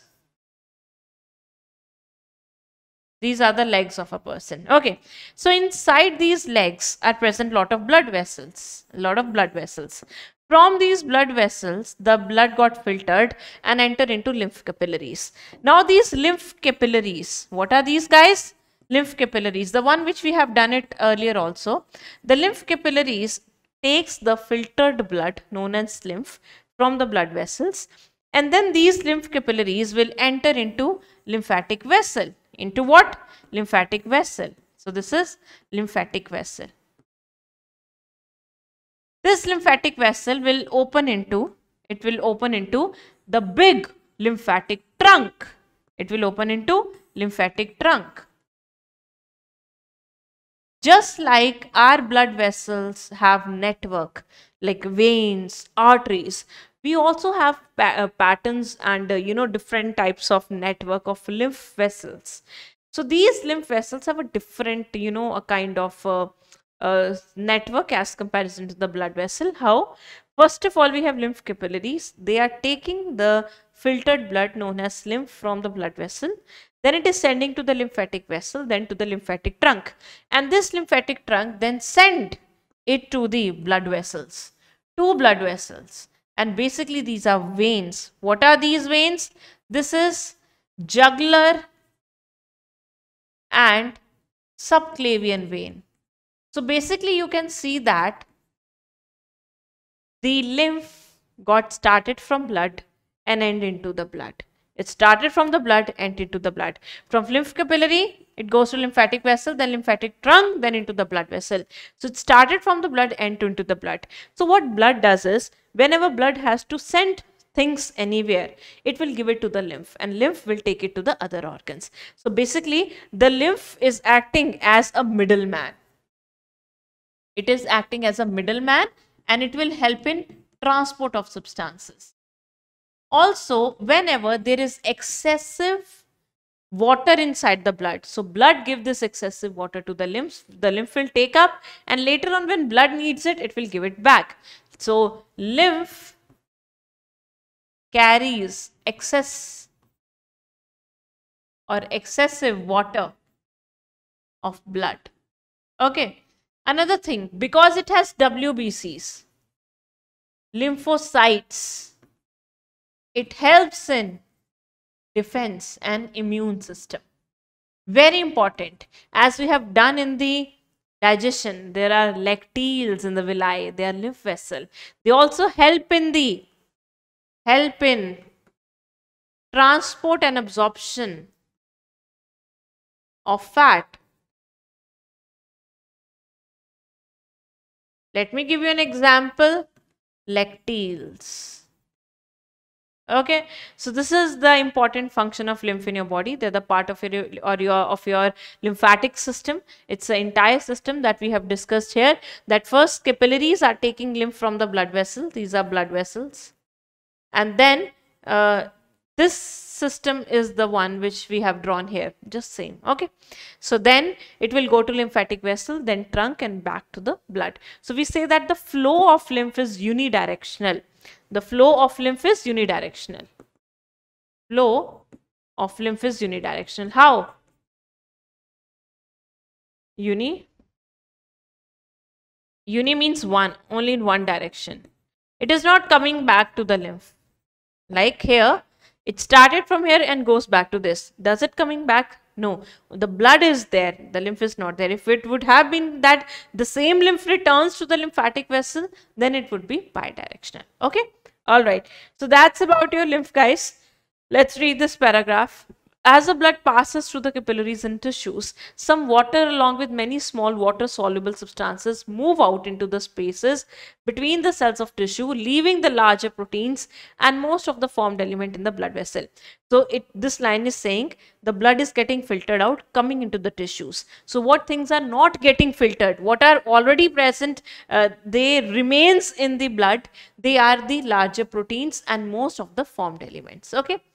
This fluid released out is called interstitial fluid or tissue fluid. It has the same mineral distribution as the plasma. Exchange of nutrients, gases, etc. between the blood and the cells always occur through this fluid. So whenever any, for example, the tissue has to give CO2. So how the CO2 will get diffused? Through this body fluid only. Okay. Then an elaborate network of vessels called lymphatic system collects this fluid and drains it back to the major veins. So this is what we have done. The lymphatic vessel will pick up this fluid and drain it to the vein. Which vein? Subclavian and jugular. If you do not understand the name, no problem. You just now know what does this line means, right? The fluid present in the lymphatic system is called lymph. Lymph is colorless. So because it does not have any RBC, it has no color, contains special lymphocytes which are responsible for immune response of the body. Lymph is also an important carrier for nutrients, hormones. Fats are absorbed through lymph in the lacteals present in the intestinal villi. And these are the functions of lymph, right? So here we have finished our body fluids. So let's solve this question and we'll start with the circulatory pathways. Find the incorrect option. Interstitial fluid has the same mineral distribution as that in the plasma. Very true. The fluid present in the lymphatic system is lymph. True. Proteins are absorbed through lymph in the lacteals present in the intestinal villi. No, guys, not proteins. Lipids or fats. So this is incorrect. Fourth, lymph is a colorless fluid containing specialized lymphocyte. This is also true. So answer to this question will be 3. Okay, next. Circulatory pathways. Let's talk about the circulatory pathways, guys. For understanding the various types of circulatory pathways, you need to know various types of hearts. Let's get started. So if I talk about the types of hearts first, in the entire animal kingdom, so what are the various types of heart? First of all, we have two-chambered heart. We have three-chambered heart. And then we have four-chambered heart. Okay. So the four-chamber looks like this, which is our heart. Three-chambered looks little like this, and two chambers look like this. Okay, this is how it looks like. All right, so I'm getting a acute headache due to this rubber band because I have no habit of making ponies all the time. I get headache, yeah.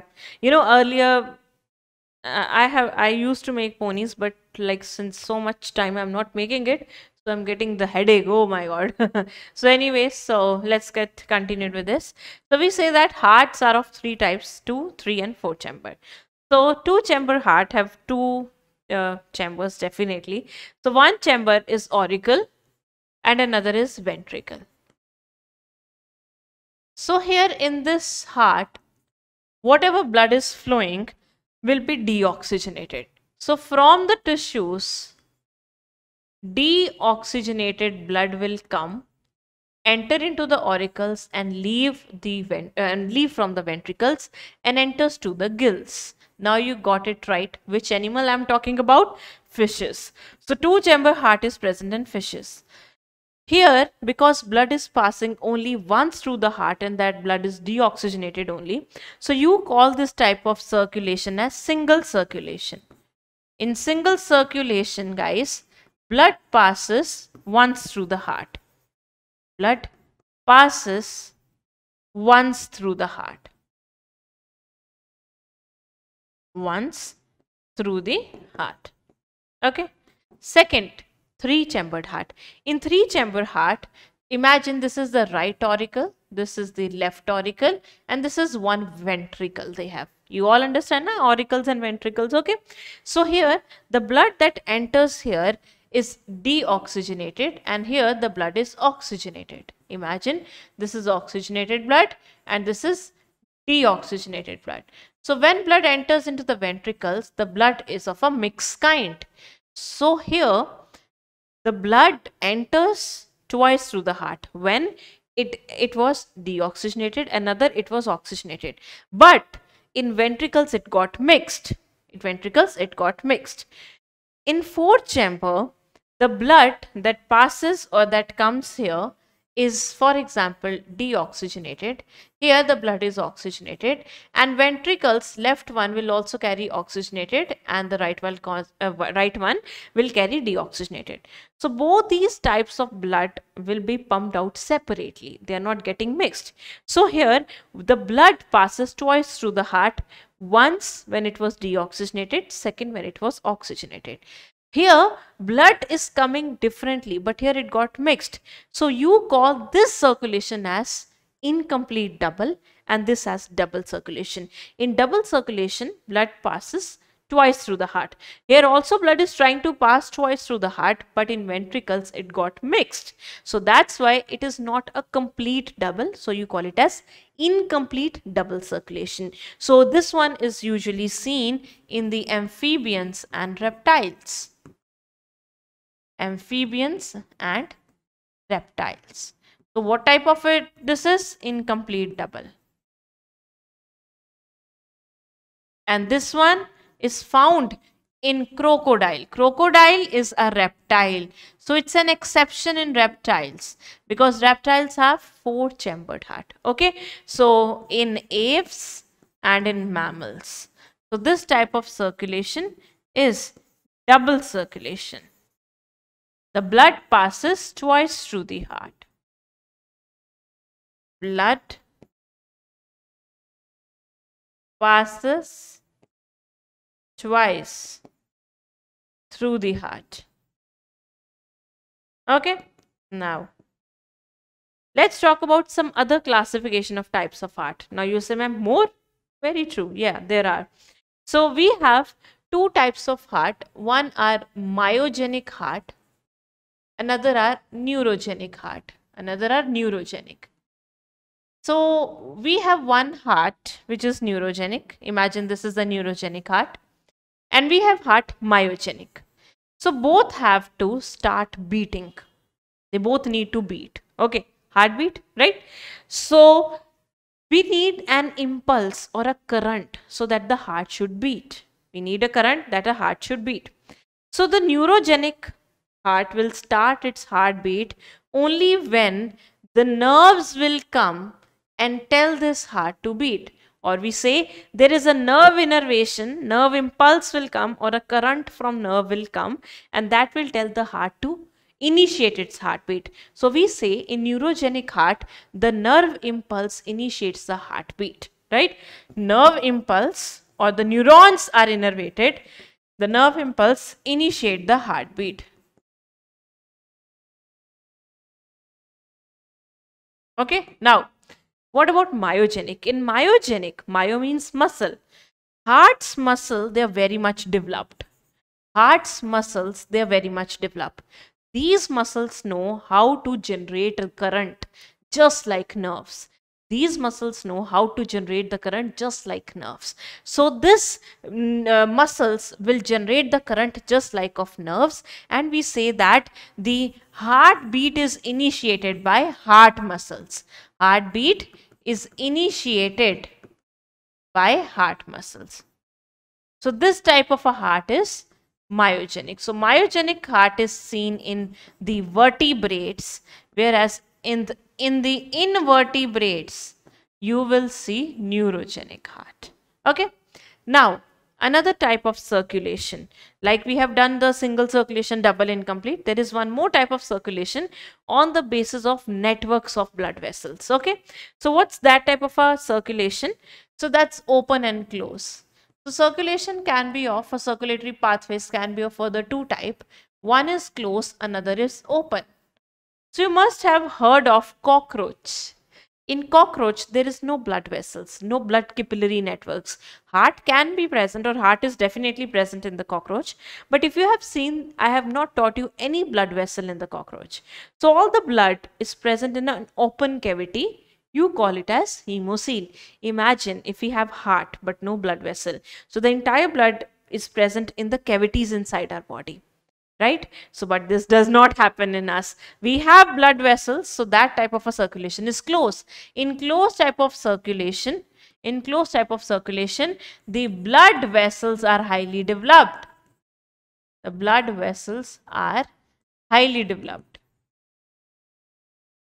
They are highly developed. But here, blood vessels are not developed or even not sometimes present.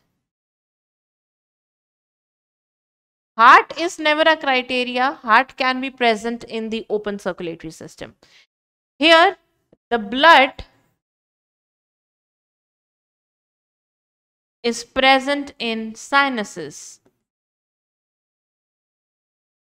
or open cavities. So, what's the benefit of having a blood vessel? First of all, it becomes efficient. The blood vessels will give blood to the entire tissues. They are distributed according to tissues. So entire tissues will get the blood.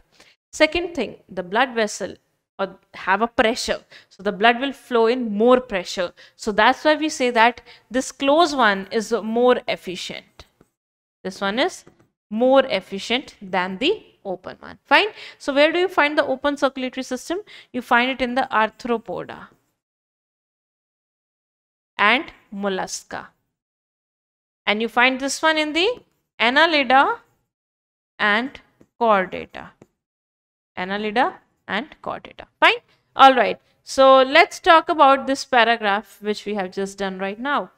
First, the circulatory patterns are of two types, open and close. Open circulatory system is present in arthropod and mollusk, in which blood pumped by the heart passes through a large vessel into open spaces or body cavities called sinuses. So as I've told you, the blood vessels are not fully developed. So the large vessels are only present, like in the case of cockroach, we have aorta, and they ultimately the blood enters into open cavities known as sinuses. Okay, then annelids and chordates have a closed circulatory system in which the blood pumped by the heart is always circulated through a closed network of blood vessel.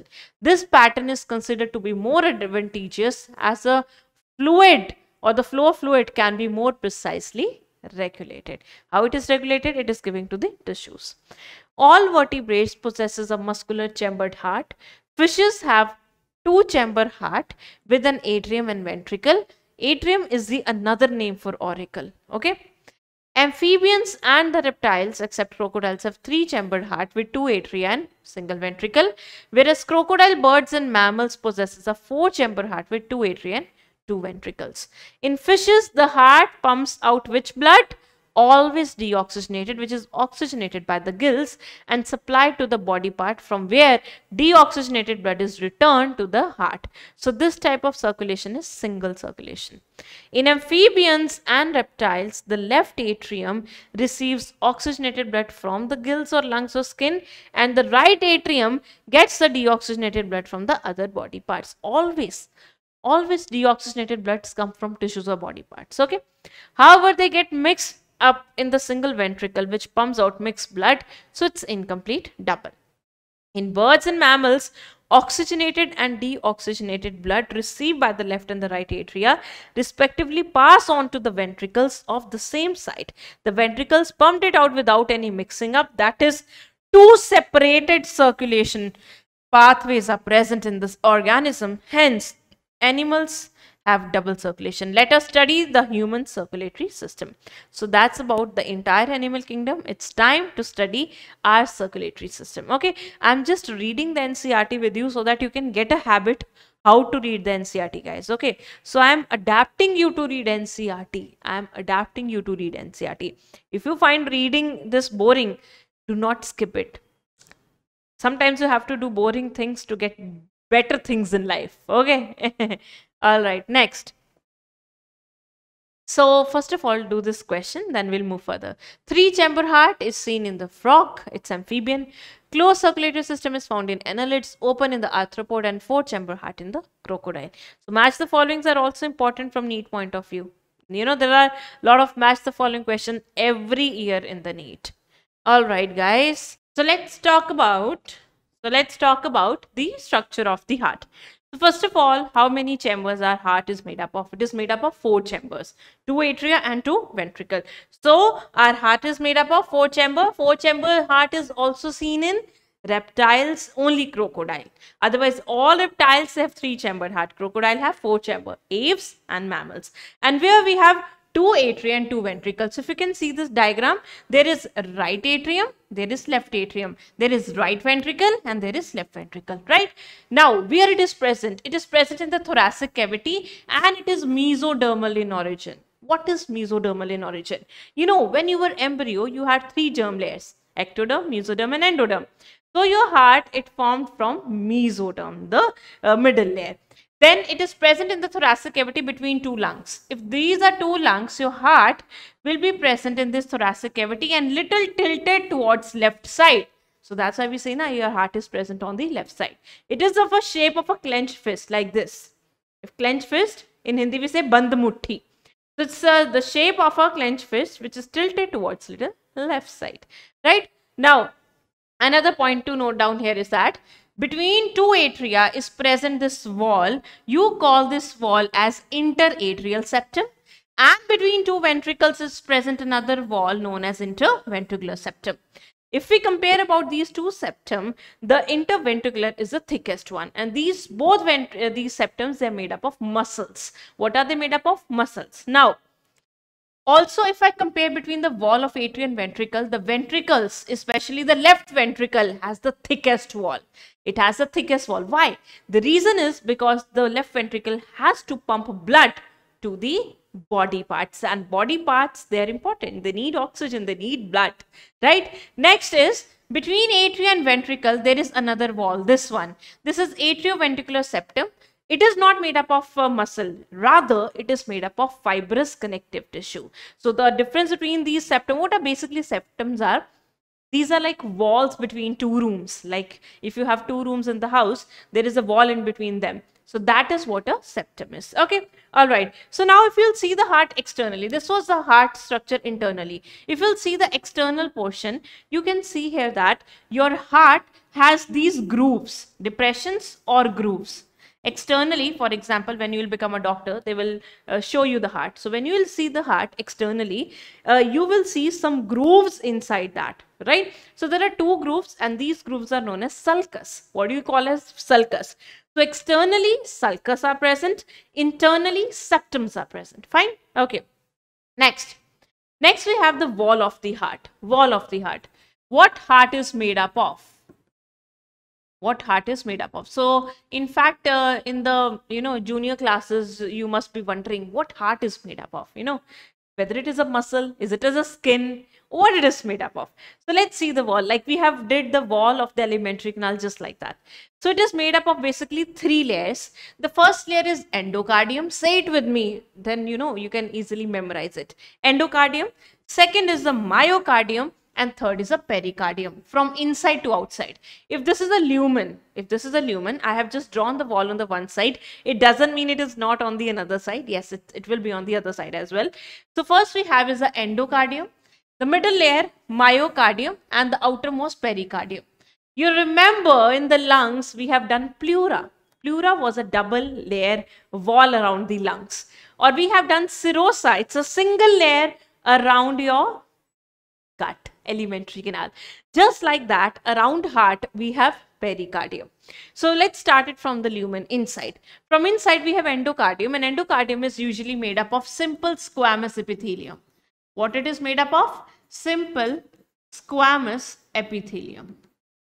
Then we have myocardium. Myo means muscle. It is made up of cardiac muscle. What it is made up of? Cardiac muscle. There are 3 types of muscles in our body, if you remember, or if you have attended my lecture, Structural Organization in Animals. If not, just go back and see there. There are 3 types of muscles: skeletal, smooth, and cardiac. So cardiac are present in the heart. And you can see this is the thickest wall. Myocardium is the thickest wall. So basically 90% of your heart is made up of cardiac muscle. Why? Because the function of the heart is to pump the blood. So for that, we need muscles, right? Okay. Then pericardium is made up of 2 layers. One is visceral or inner layer. You can see this layer is a visceral layer. And then outer layer or the parietal layer. In between that is present a pericardial cavity which have a fluid known as pericardial fluid, just like pleural fluid, pleural cavity. And the same function is performed by this fluid here also. It reduces friction and it helps in shock absorption. All right, so that's about the wall of the heart. My dear students, let's move further and talk about a question or solve a question. Because, if you do not solve the question in between, then how will you come to know that whether you are doing right or wrong? Or are you getting everything or wrong, right or wrong, right? Okay, first is heart is protected by a double-walled membranous bag called. So heart has a double membranous bag, which is not pleura. Pleura is in the lungs. Pericardium is absolutely correct. And myocardium is made up of muscles. Wherever you get myo word, that is related with muscle. And wherever you got the word cardio, it is related with the heart. So answer to this question will be second. All right. Okay, next. Next, we are going to talk about the inner structure of the heart. As you all know, okay, so what you have to do is you have to draw this side by side with me. Okay. Do you have a colored pens? If not, you must have one pen at least. So if you have colored pens, that's quite nice. Use those pens and paper and your hand, and let's draw a diagram with me. So first of all, as I say, your heart is 4-chambered. We have 2 atria and 2 ventricles. We have 2 atria and 2 ventricles like this. And ventricular wall is thicker. So as you can see, septum is also thicker. So this is how the ventricle wall it looks like. And that's the lumen of the ventricles. Okay. Now there is an opening here between atria and ventricle. Imagine guys, imagine, okay, let me just go it slow. If this is the right atrium and this is the left atrium, then this will be right ventricle, this will be left ventricle. This is your right side of the heart. And this is the left side of the heart. See, we say that the right side always carries deoxygenated blood. Which? Deoxygenated blood. And left side always carries oxygenated blood. This is what double circulation is. We say the four-chamber heart in all those animals, it undergoes double circulation, or it shows double circulation. What is double circulation? The blood passes twice through the heart, once when it is deoxygenated and second when it is oxygenated. So our heart is getting two circulation side by side, or it is performing two circulation side by side, one which is done by the right heart, another which is done by the left heart. Fine. Now, as I'm saying, the right side of the heart is carrying deoxygenated blood always. So from where the deoxygenated blood comes? It comes from the tissues, because the tissues have undergone oxidation. They have used oxygen, they are going to produce CO2, which is going to get drained into the blood. And the blood is now deoxygenated. So we say that the deoxygenated blood enters into the right atrium through the body tissues. Through what? Through body tissues, like this. So there are two great big blood vessels which are bringing deoxygenated blood. So this one is superior.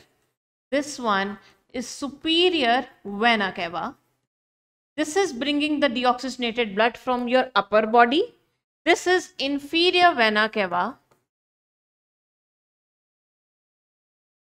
This is bringing deoxygenated blood from the lower part of the body. So here deoxygenated blood is entering.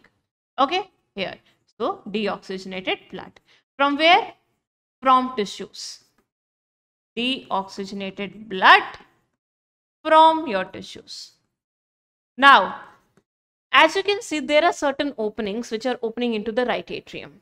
So this opening, this one particularly, is guarded by the valve. What are valves, guys? What are valves? Valves are nothing but these are like doors.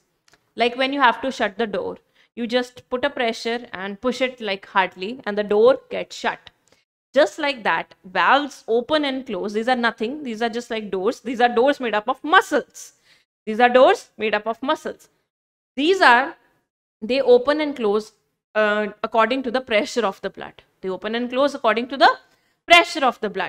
The purpose of the valves, there are doors here, so that the blood do not get a backflow. For example, this is present in this manner.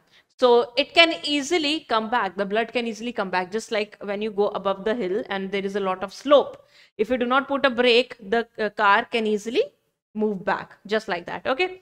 So their valves are very much needed in the heart. Such one valve is Eustachian valve. The purpose of valve is to prevent the backflow of blood. Some other valves will also come and I'll write there was the purpose so that you will not forget it for your life. Okay. Then the blood, deoxygenated blood from tissues through vena cava has entered into your right atrium, and now it will go into the right ventricle.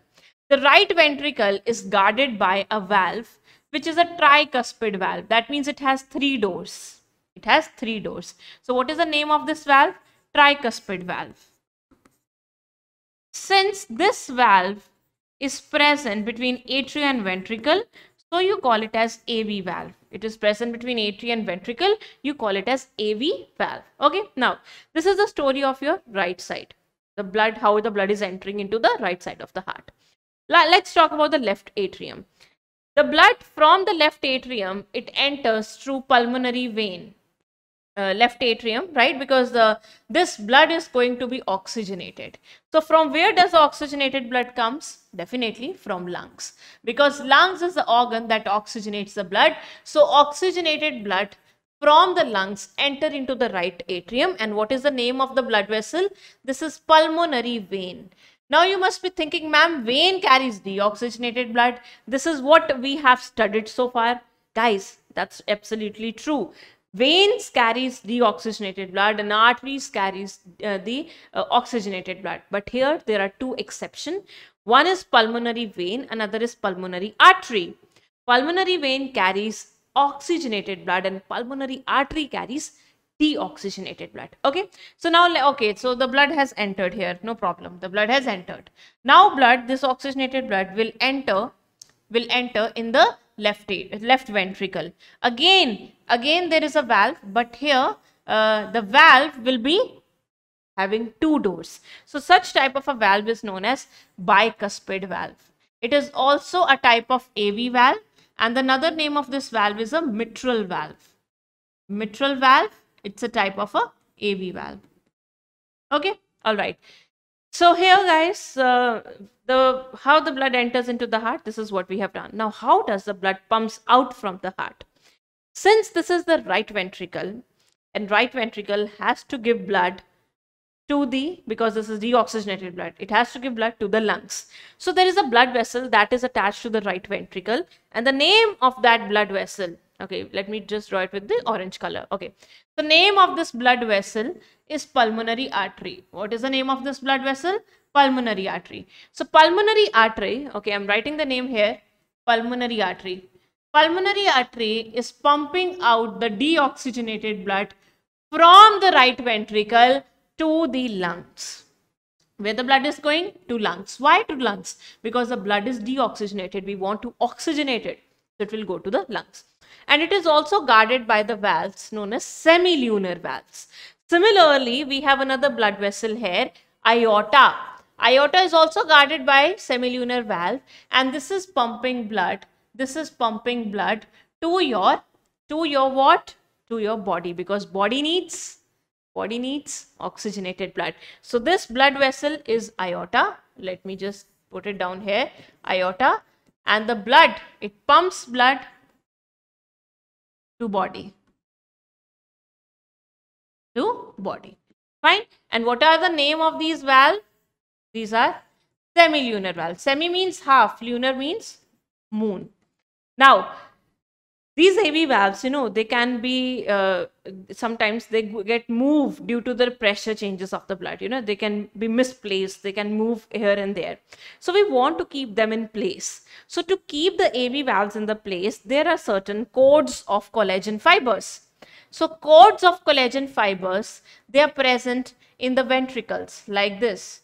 Cords of the collagen fibers, they are present in the ventricles, and down here they are attached to papillary muscles. The only function of these chordae tendineae, what you call these cords, chordae tendineae and papillary muscle, is to keep the AV valves positioned, because they are attached to the AV valves only, not to the semilunar valves. Now what are these structure? These are chordae tendineae, and these are papillary muscles. These are just like, springs. Papillary muscles are just like strings. And imagine this is a cord, this is a spring, and this is a valve. So if the valve is moving to upper direction, this muscle will contract and push it to the upper side and then bring it back, just like that. Okay. So papillary muscle and chordae tendineae are made up of collagen fibers. What's the purpose of these both structures? These both the structure, they help in keeping the AV valves in position. All right, so that's the structure of your heart, my dear students. Let's talk about some other physiology part of the heart. Okay, so first of all, what the heart does, it pumps blood. It pumps blood. Okay, so the double circulation is a circulation that is the characteristic feature of your four-chamber heart, right? Now in the double circulation, two types of circulations are going on. One is a pulmonary, another is a systemic. Okay, so look here. So this circulation, pulmonary circulation, it starts from pulmonary artery. That's why its name is the pulmonary circulation. Systemic circulation, it starts from aorta, and aorta supplies blood to your entire system. System means entire body. So that's why the name of systemic circulation is the systemic circulation, because it supplies blood to the entire system. All right, so how this started? So okay, let me just highlight the things here. Imagine this is a pulmonary artery. So we are saying it starts from pulmonary artery.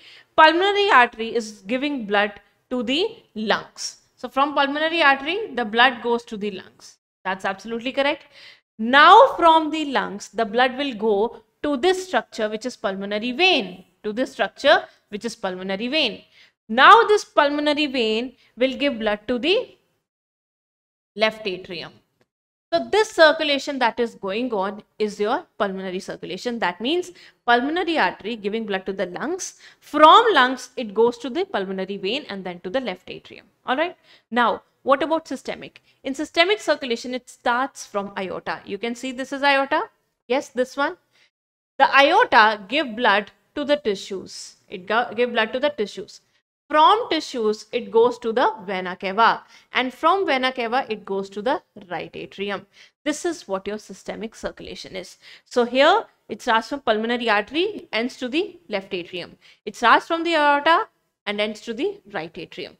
These are the two types of circulation under double circulation that are going on inside your body. Okay, so circulation are of two types. One is pulmonary, another is systemic. Now, one more surprise.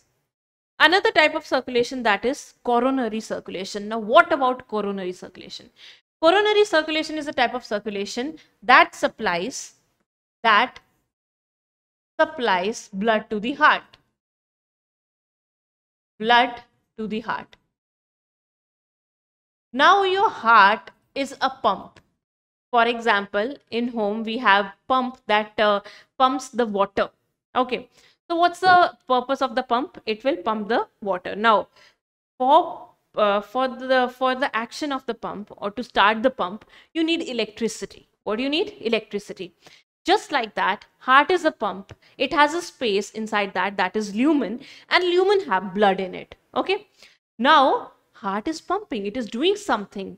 When any tissue in your body is doing something, it also need energy. It also need energy. And energy is produced from the oxidation of food. So this is here we ends up that heart muscles or heart tissues to live, they also need nutrients, and that is supplied by the blood. You all know the blood supplies the entire nutrients and oxygen to the tissues. For example, if I say my kidney needs or my intestine needs the energy for churning action, or my skeletal muscle needs the energy, or it needs the nutrients and oxygen, who will supply it? Blood. Just like the skeletal muscles are getting the oxygen and nutrients from the blood, just like that your cardiac muscles will also receive the blood. So how it will receive? So what happened? Your aorta, it's divided into arteries. An artery enter the organs. It enter the organs. So for example, arteries are of various kind. One is a renal artery that goes to kidney. One is a hepatic artery that goes to liver. Just like that, we have a coronary artery. So from aorta, everything starts from aorta because aorta pumps oxygenated blood to the tissues. From aorta arises coronary artery. Coronary artery supplies blood to the heart. It enters heart musculature. It enters heart musculature. Okay. Now it supplies blood to the heart muscles. Supplies blood to the heart muscles. Now the blood has given oxygen to the heart muscles. Now what the blood will become? It will become deoxygenated. Okay, so oxygen supplies to the heart muscle. It is done. If I say the coronary artery, it goes to the tissues, gives all the oxygen. Okay, now what will happen next? The blood will become deoxygenated. Okay, now this deoxygenated blood, it will goes to, the blood has become deoxygenated. It will go to coronary vein. Coronary vein. This is what happened in our body. This is how our body functions. Arteries carries oxygenated blood, veins carries deoxygenated blood. And coronary vein open into which atrium? Which atrium have deoxygenated blood, guys? The right atrium. It will open into the right atrium. So this is how it functions. This is how it works. Okay. In our body, arteries open into capillaries. We'll do that in details also. Capillaries open into veins. So capillaries are the one which is present near the tissues. Listen to this very carefully. Capillaries are the one which are present into the tissues, and capillaries will give oxygen, okay, and take the CO2. Now this blood was oxygenated. After the capillary has exchanged the gases, the blood will become deoxygenated, which will get into veins. Just like here also, coronary artery will bring the oxygenated blood. It will open into coronary capillaries. Capillaries will give oxygen to the heart muscles, and then the blood will become deoxygenated, which will go into the veins. This is how the system is going on in the heart, and this is coronary circulation. These arteries are very important. If they got accidentally blocked by something, it leads to the disorders, which we'll be discussing in the disorders part. Okay. So one such circulation is coronary. Second such circulation is hepatoportal system. Now again, what happened in a body? What happened in a body? From one organ, the blood, or from any organ, the blood goes to the heart directly. For example, let me give you an example. Like we have we have kidney. Okay. So kidney have renal artery and renal vein. I'm giving you one example, guys, here. Like we have kidney. Kidney have renal artery and renal vein. Renal artery and renal vein. Artery is the one which is bringing oxygenated blood from the heart, okay, from the left side of the heart. It supplies blood to the kidney, and the deoxygenated blood from the vein, it goes to the heart. This is how the circulation goes on. This is what is right? So what happened? The oxygenated blood from the heart, left side of the heart, it goes to the artery. Arteries give it to the kidney, and kidney, the deoxygenated blood from the kidney through the vein, it goes to the right side of the heart. This is how the circulation goes on. So that means from one organ, the blood is directly pumped to the heart. This is what happened in normal organs. But sometimes in the portal system. Now what are portal system? In portal systems, what happened? Organ 1, first it will supply blood to the organ 2, and then organ 2 will give the blood to the heart. For example, we have one portal system which is hepatic portal system. In hepatic portal system, the gut or your intestine or your GIT, gut will give blood first to the liver, and from liver it will go to the heart. And this system is hepatoportal system. So in our, for example, this is your intestine, and this is your liver. Intestine will give the blood first to the liver through this blood vessel. You call it as hepatoportal vein. The reason why your intestine and your liver are working in this synchronized fashion through hepatoportal vein, why your intestine is giving the blood, the reason is that in intestine, the food is absorbed in the blood. For example, if you had alcohol. Now, alcohol is absorbed in the stomach or in the intestine. Okay. So, from there, through hepatoportal vein, the alcohol will first go to the liver. So, if we'll send the entire alcohol to the heart, heart will give it to the body. And entire body will be affected by the direct alcohol. But when alcohol goes to the liver first by hepatoportal system, the alcohol gets detoxified. It is converted into aldehyde by certain enzyme. We have done the liver do the detoxification stuff so that no toxin will go directly to the body. That's why nature has given us a passage where the blood will first go to the liver. In liver, it will be detoxified. The substances will be detoxified, and then it will go to the heart. These are your portal system. One such portal system in your body is hepatoportal system. So this is a one kind of circulation. So one kind of circulation we have done, the special one is coronary, and another is the hepatic one. Fine, guys? Okay. Moving further to the next one is your NCRT. Let's read the NCRT of this paragraph. As mentioned earlier, the blood pumped by the right ventricle enters a pulmonary artery, whereas the left ventricle pumps blood into the aorta. The deoxygenated blood pumped into the pulmonary artery is passed on to the lungs, from where the oxygenated blood is carried by the pulmonary veins into the left atrium. This pathway constitutes a pulmonary circulation. So what is in the pulmonary circulation? pulmonary artery, then to the lungs, then to the through pulmonary vein into the left atrium. What about systemic? The oxygenated blood entering the aorta is carried by a network of arteries, arterioles and capillaries to the tissues, from where the deoxygenated blood is collected by a system of venules, veins and vena cava and emptied into the right atrium. Very simple.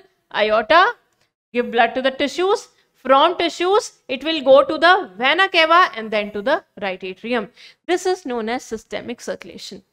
The systemic circulation provides nutrients, oxygen and other essential substances to the tissues and takes CO2 and other harmful substances away for elimination. This is what we have done.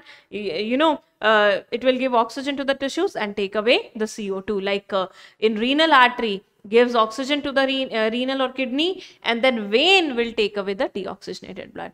A unique vascular connection exists between digestive tract and liver, and it is called hepatoportal system. Hepatic portal vein carries blood from intestine to the liver before it is delivered to the systemic circulation. So from where hepatoportal vein is carrying the blood? From intestine, and then it will give it to the liver and then to the heart, and it will then become the part of systemic circulation. A special coronary system of blood vessel is present in our body exclusively for the circulation of blood to and from the cardiac musculature. It is known as coronary circulation. So it is also talking about a circulation that is going on in the heart, also in the cardiac musculature. That means the muscles of the heart. All right. So that's about the circulation, guys. Let's move further. Solve this question for me. Hurry up.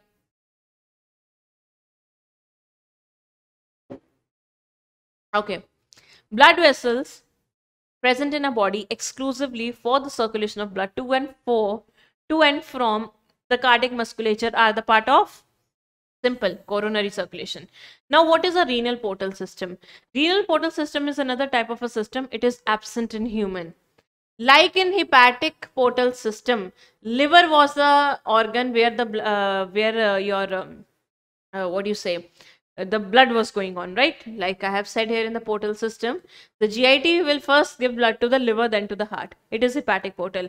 In renal, the lower limbs will give blood to the kidney and kidney to heart. This is seen in frogs. This is seen in frogs. So renal is absent in human. It is present in frogs. Okay. So what happened in the renal one? Lower limbs gives blood to the kidney and kidney will give blood to the heart. Okay.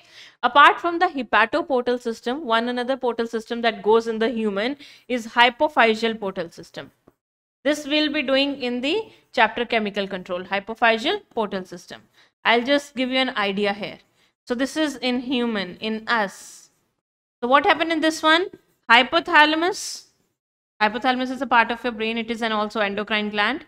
It will give blood to the pituitary, and pituitary will give blood to the heart. This is what happened here. Okay. And none of the above will not be the answer. So what will be the correct answer, guys? Answer 3. Okay. Next. Let's talk about the blood vessel. What about blood vessel? So as I've told you, there is, a network of blood vessels in our body. There's not only one blood vessel, but there is network of blood vessel. Let's see this diagram. So as you can see, this is your entire circulation. Okay. So entire circulation is only possible because we have blood vessels and they're important. So we have arteries, we have capillaries and we have veins. But the thing does not end here. We have a complex network. Let's see. So first of all, the oxygenated blood enters into the arteries. Arteries are broader. Then arteries opens into arterioles. Arterioles are like arteries but a little narrower one, like this. Arterioles, it opens into capillaries. And capillaries are the one which are present near the tissues. They are present near the tissues, like this. They are present near the tissues. Capillaries, they are very thin walled. They are very thin walled. They are very, very, very, very thin walled. Okay. Now these capillaries, what do they do? Okay, let me just make tissues here. What these capillaries do, they have oxygenated blood. They will give oxygen to the tissues and take away CO2. Now what blood have become? Deoxygenated. Arteries had oxygenated blood. This oxygenated blood was going through arterioles into the capillaries. Capillaries, they are single-celled, very thin. Okay. Now these capillaries will give oxygen to the tissues, these are tissues, and take the CO2. And after that, it will open into venules. Venules are just like arterioles, right? And then it will open into a broader, which are veins. Now, these venules, where are they opening? They're opening into venules. Venules, they're opening into veins. The difference between venule and vein is venules are thinner and veins are broader. The difference between same arterioles and arteries are thinner, arteries are broader or bigger one. Okay, this is how your body works. Let me give you a very nice example. For example, guys, you have this organ. Again, I am talking about kidney. This is kidney. Okay. Imagine this is your aorta, a bigger blood vessel. Aorta is carrying oxygenated blood. From aorta, a lot of blood vessels emerges. Some goes to the various organs, some goes to hepatic or liver, some goes to intestine, and some goes to like kidney here. So imagine this is your renal artery. This is your renal artery. Renal artery is bringing oxygenated blood towards the kidney. Oxygenated blood. Okay. Now this artery, once it has entered inside the kidney, it will form small arterioles. Arterioles will then further form capillaries. And capillaries are the exchange vessel, and they will give oxygen to the tissues. It will give oxygen to the tissues and take the CO2.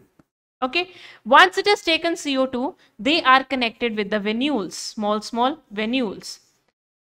These venules will now open into renal vein. They will open into renal vein. And where does renal vein is entering? It is entering into vena cava. A lot of blood vessels enters into the vena cava. One such is like your renal vein. And vena cava goes to heart, and this is bringing blood to the heart. Okay, this is how the entire network is. Renal artery opening into renal arterioles. Arterioles open into the structure known as capillaries. Capillaries, one have exchanged the gases, it will open into venules. Venules open into renal vein, and renal vein will go to vena cava. This is how the entire network of blood vessel is pumping blood in your body. Now let's see the difference between these blood vessels. First of all, arteries and veins. Okay. So first of all, your arteries, they are thicker walled and they are thinner walled.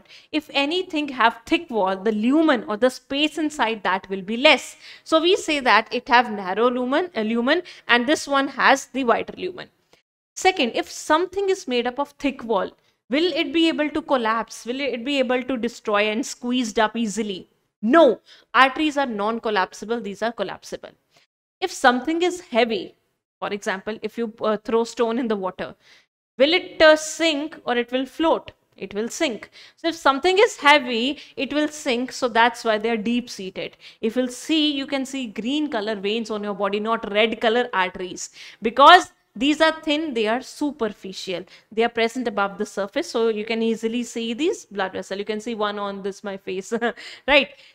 The blood flows at high pressure because the wall is thick and it can easily pump the blood. Here the blood flows at low pressure. If the blood is flowing at pressure, it will get some jerks. In Hindi we say dhakke lagenge, right? So here the blood flows in jerks, and here blood flows is smooth. It's going smooth like that. Here valves are present. Why do we have valves? The reason to have valves here is that because the blood is flowing at low pressure. So the reason can be the blood will get a backflow. So to prevent the backflow, we have valves. Always valves helps in preventing the backflow, even in the heart, even in the veins. Okay, arteries do not have valves. Now let's draw the structure of a blood vessel. So for that we need to have these things. Okay, So let's draw the structure of the blood vessel. All right.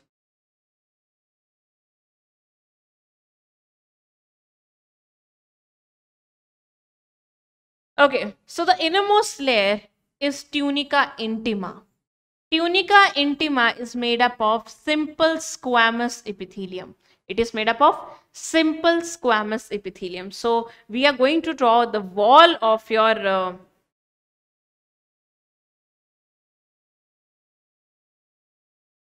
okay, the wall of your blood vessel, like the way we have done the wall of your heart. Okay, so the innermost layer is tunica intima. This one is tunica intima. Tunica intima is made up of, also known as tunica interna, is made up of simple squamous epithelium. And sometimes you call it as endothelium. You also call it as endothelium. Okay, now let's talk about the another layer, the middle layer. The middle layer, okay.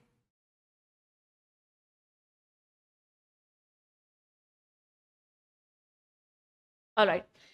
So this is a middle layer. This middle layer is containing a lot of smooth muscle cell, which muscle cell, smooth muscle cell. This layer is known as tunica media. This is known as tunica media. Apart from smooth muscle cell, guys, it also have elastic muscle fibers, because the blood is pumping at, the pressure.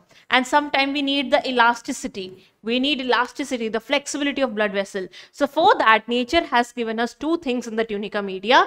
One are elastic fibers and other are smooth muscle cells. What are these? Smooth muscle cell. And both will provide elasticity by contraction. The tunica media is thinner in the veins.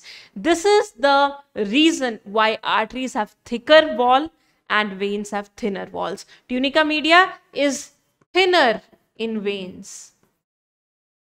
Okay, now the outermost layer, this one is tunica externa. Tunica externa is having a lot of collagen fibers. Which fibers they have? They have collagen fibers. It is said that always have a lot of vitamin C in your diet. What's the reason?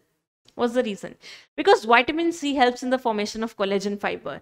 More the collagen fibers in your matrix of skin, more firm your skin is, young looking skin is.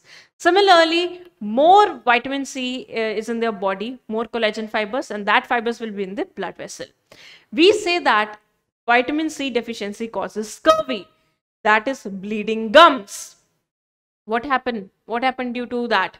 Because when you have no vitamin C, there will be no collagen fibers and the gums blood vessel will burst and leads to bleeding, right? So that's why we say one should have a lot of vitamin C, and these collagen fibers, they're abundant in tunica externa. All right, guys. So what if I talk about the capillaries?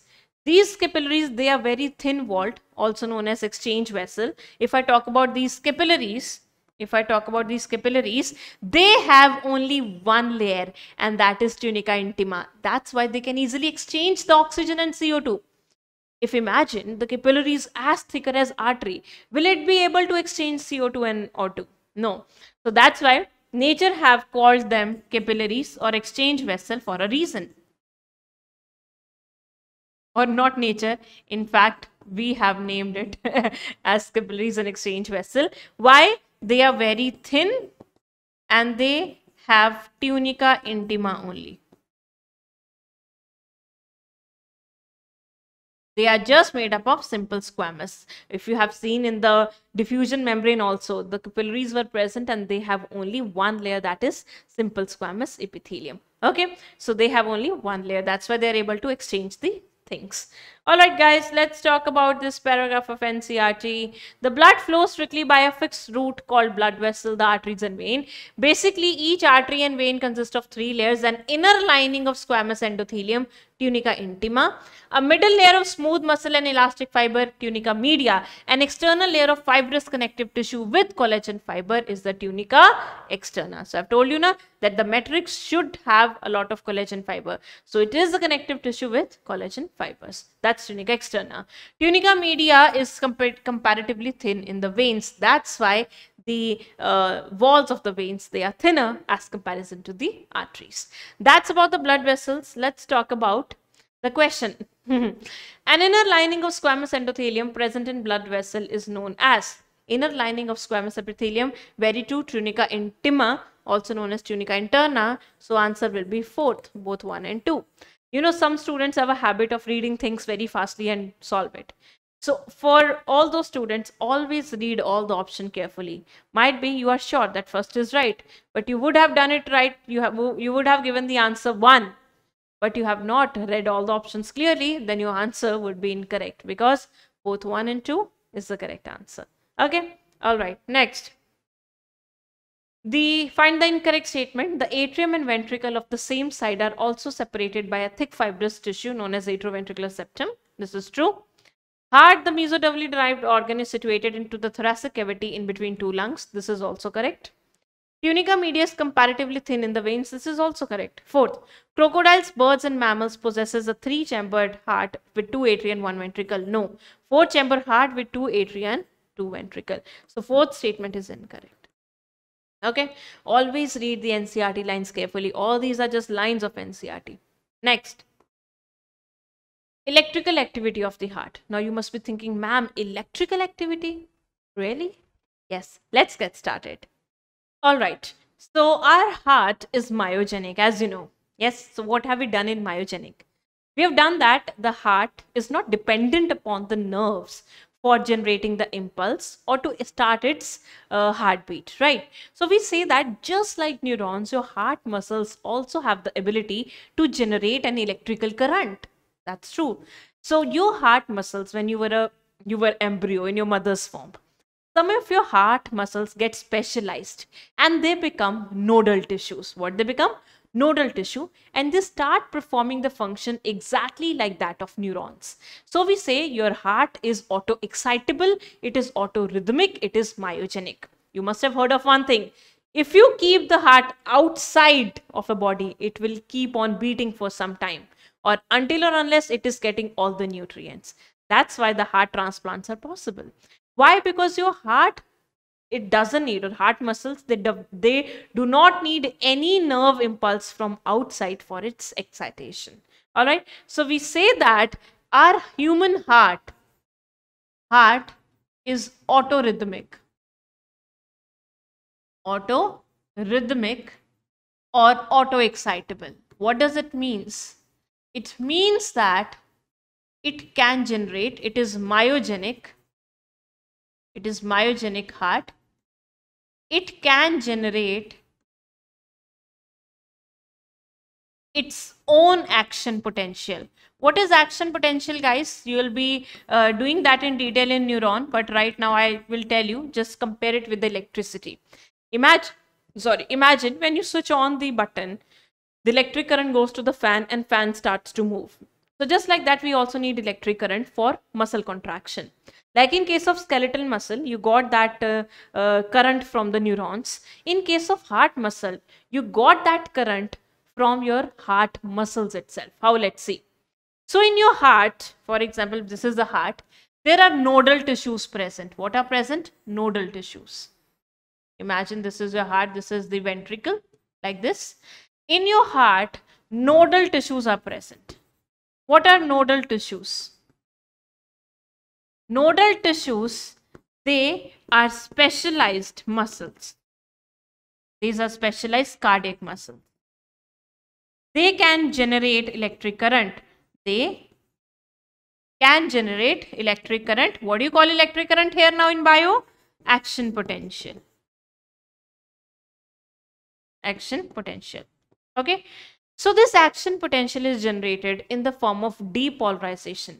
So whenever I'm talking about you got electric current, I will either be using the word depolarization, or I either be using the word excitation. For example, if I say this is one nodal tissue present here, and the name of this nodal tissue is SAN, sinoatrial node.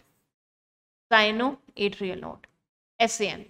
This SAN is a pacemaker. It's like the father of every nodal tissue. Okay, that's a head. That's a principal, that's headmaster, whatsoever. So it's a pacemaker. Pace means speed. This is the one that will generate the action potential. Action potential means that will generate the current.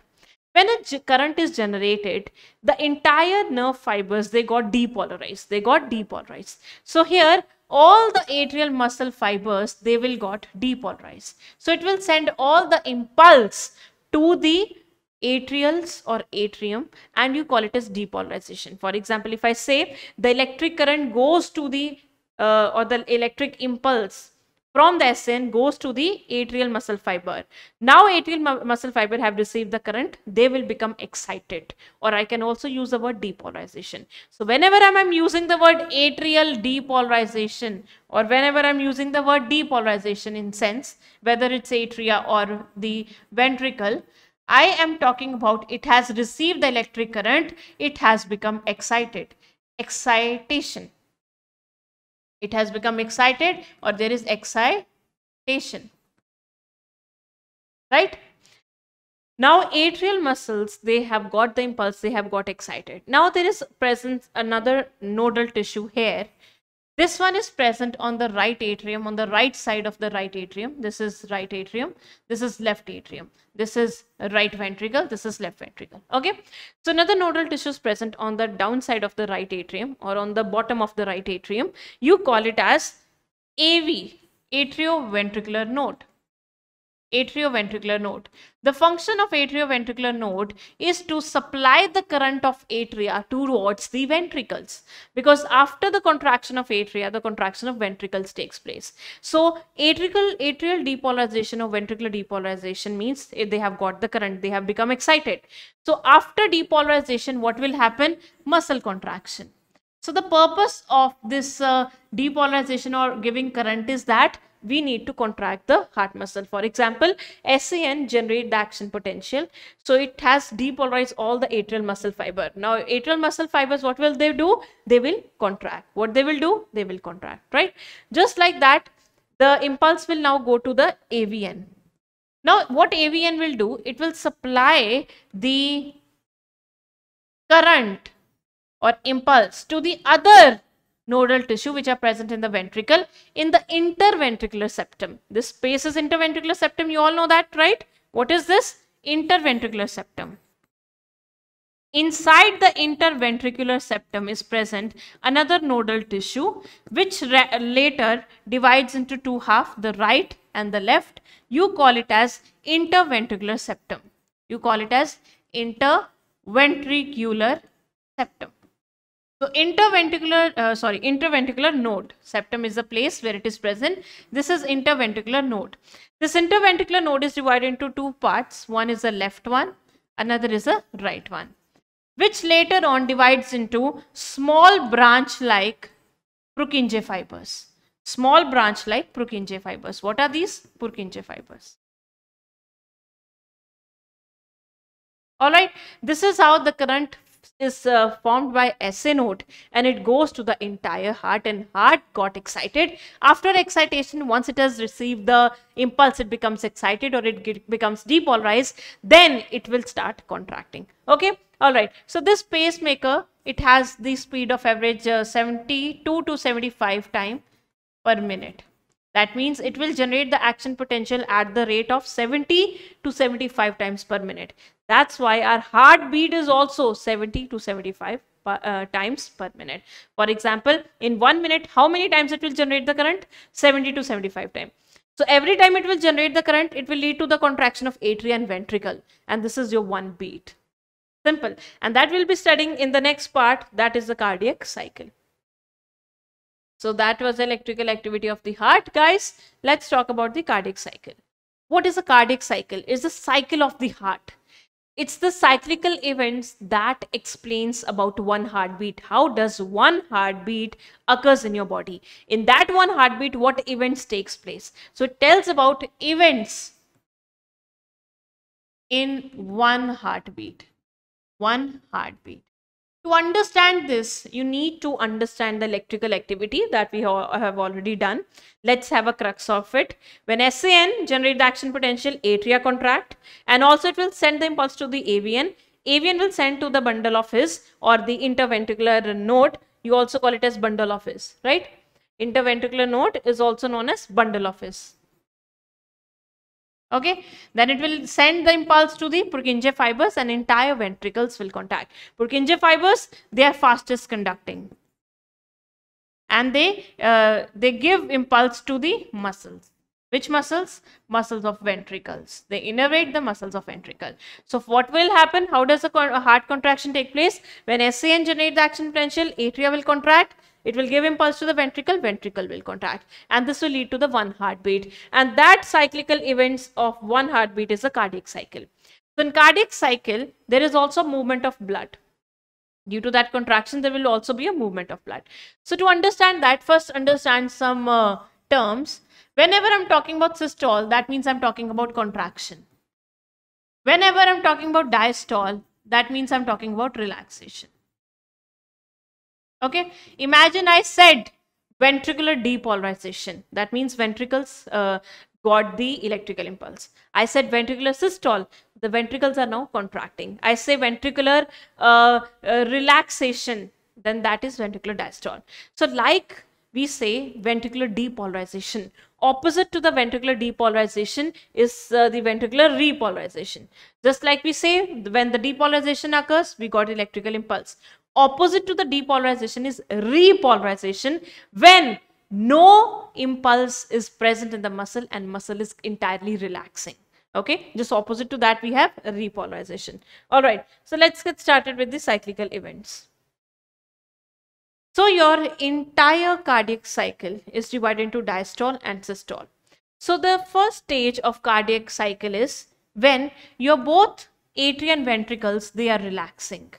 That stage is known as joint diastole. So the cardiac cycle starts from joint diastole. Listen to me very carefully. From here, a lot of questions are asked. When your heart is relaxing, that means entire heart is relaxing. Your atria and ventricles both are relaxing. At that time, your AV valves are open. What valves are open? AV valves are open. So during joint diastole, the heart is relaxing. So it is at lower pressure. It is at lower pressure. But the blood vessels there, they are at high pressure. And we know that blood or air always move from area of high pressure to the low pressure. So from atria, passing through the atria, the entire blood from the blood vessels enter into your ventricle. So during joint diastole, we say 70% of ventricle filling occurs. 70% of ventricular filling occurs in joint diastole. Why? Because the pressure is very less, so the entire blood enters into your ventricles. Now what will happen? Now atria will start to contract. Why atria is contracting? Because the SAN has produced electrical current. When the SAN produces the electrical current, it leads to atrial depolarization, which will lead to atrial systole. For example, the blood will be present in the atria also. So when the atria gets squeezed up, the entire blood from the atria will pour down into the ventricle. So when the atrial systole occurs, the rest of the blood also enters inside the ventricles. So already it has 70% blood. Now rest of the 30% will also add up here. So when the atrial contraction stops and atrial diastole starts, we say at the end of the diastole, around 130 ml of blood is present in both the ventricle, and you call it as end diastolic volume. What is the end diastolic volume, guys? The volume of blood present in the ventricles after atria has started the diastole, or we say after the atria has completed its systole. So the 70% was entering The 70% of blood was entering due to the relaxation of the heart. 30% is entering due to contraction of the atria. So this can also be asked, when does 30% filling of the ventricles takes place? During atrial systole or atrial contraction. Okay. Now total 130 ml of blood is present inside each ventricle. Now what will happen? This AVN right over here, it will now send impulse to the ventricles. Now ventricles will contract. Now ventricles will contract. So when the ventricles contract, you call it as ventricular systole. You call it as ventricular systole. So during ventricular systole, your AV valves close. AV valves close. So when you shut the door, there is a production of sound. So that is your first heartbeat, that is loved. So during ventricular systole, the AV valve close. Why does AV valve close? Due to high pressure. Why there is a high pressure? Because during systole, the pressure inside your ventricle increases, and this leads to production of first heart sound. First heart sound, and that is love. So this is how you produce first heart sound. Next, the contraction of ventricles will continue, and you call it as isovolumetric contraction or isovolumetric systole. That means iso means same volume of blood will be pumping, and metric means meter, same metric or meter of length of muscle fiber will contract. Now as a result, there will be more pressure increase in ventricle. More pressure increases in the ventricle. All right. So when we'll compare, the pressure inside the ventricles is more than the pulmonary artery and aorta.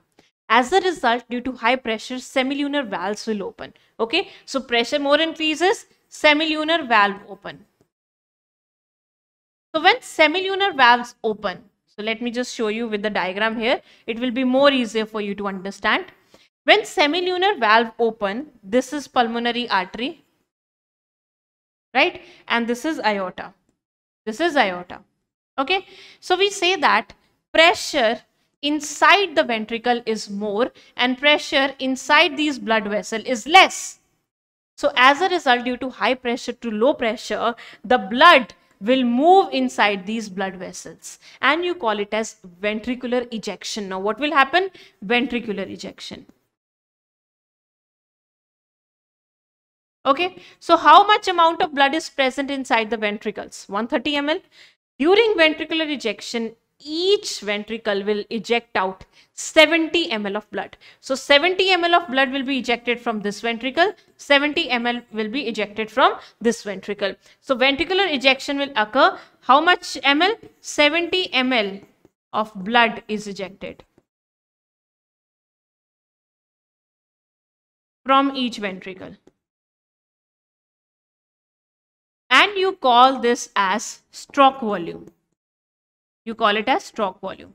Now 130 ml was present, 70 ml goes out. How much is left?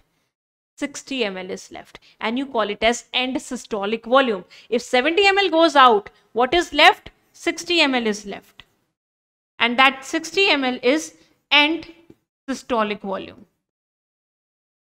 End systolic volume. Okay.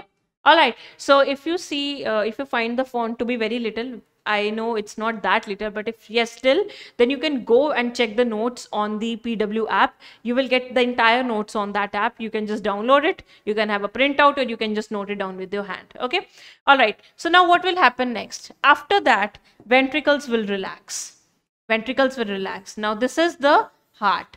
And now next phase will start, ventricular relaxation. You call it as ventricular diastole. So now when ventricular diastole occurs, there is decrease in the pressure in the ventricles, which will lead to the closing of which valve? Semilunar valve. Now semilunar valve will close. Like here, AV valve was closing due to high pressure. Here semilunar valve will close due to low pressure. Semilunar valves are opening due to high pressure, but they will close due to low pressure. And here semilunar valve, they will close. And this will lead to S2, the second heart sound, which is dub. If you compare both the heart sound, lub and dub, dub is of the high pitch. you can hear it more clearly.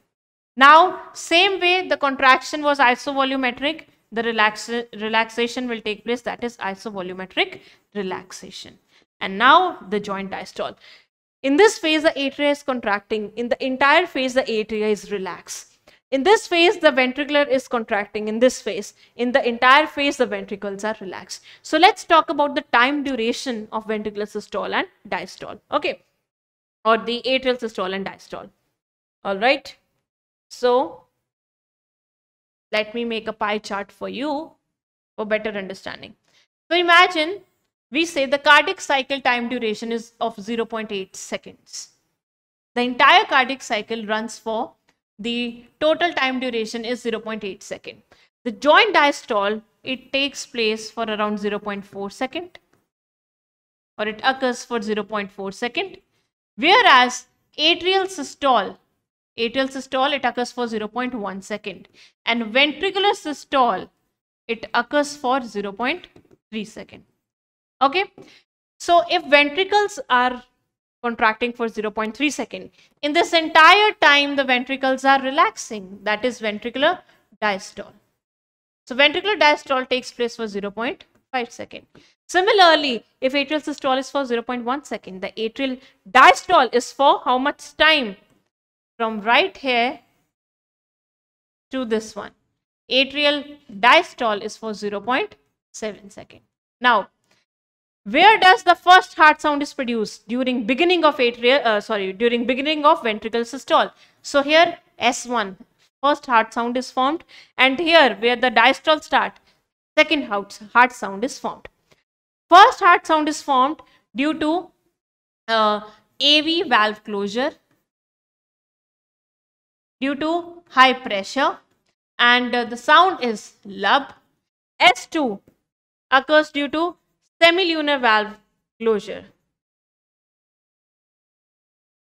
and due to low pressure. Okay, and the sound is dub. Out of this, which one is high pitched? The dub. So if someone asks you the first heart sound is produced during beginning of the ventricular systole, this is absolutely correct. Okay, so that's about your cardiac cycle, guys. Let's solve some questions. But before that, let's talk about one more thing, that is cardiac output. What is cardiac output? It is the amount of blood pumped by each ventricle in 1 minute. How much blood is pumped by one ventricle in 1 minute is your cardiac output. So its formula is stroke volume into heartbeats per minute, or you also call it as heart rate.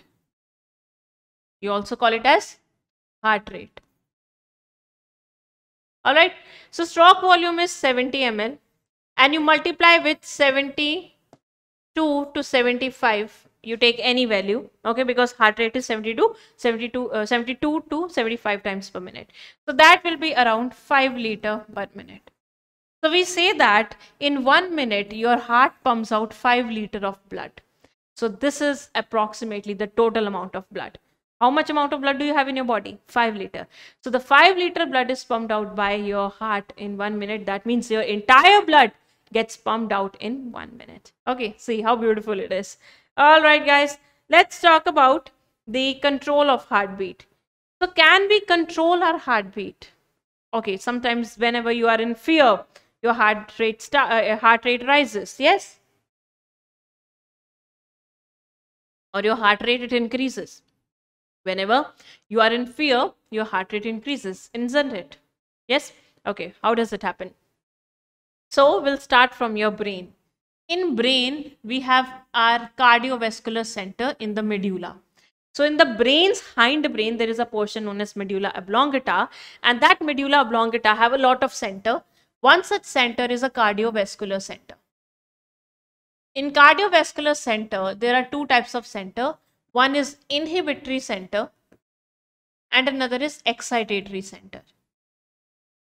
Inhibitory and excitatory. Inhibitory always decreases the heartbeat, And excitatory, because excitation is going on, depolarization, current is there, it will increase the heartbeat. Okay, so what happened with this inhibitory area are attached certain neurons of parasympathetic nervous system, so these are parasympathetic neurons. These neurons, they will go to SA node, and what they will do, they will decrease the heart rate. Okay, what they will do, how they will decrease the heart rate? They will go to SA node and they will start repolarization. Why repolarization? What is repolarization? Depolarization was when you switch on, the current goes and the fan, it moves. That's a depolarization, the current that goes. What if you switch off the fan? Now whatever is happening inside the your wires, that is repolarization. The switch off mode is repolarization. The switch on mode is a depolarization. Okay. Now, how does excitatory work? Excitatory send the neurons of the sympathetic nervous system. There are two types of nervous system in your body. One is sympathetic, another is parasympathetic, and both work opposite to each other. Sympathetic works whenever you are into condition of adrenaline rush.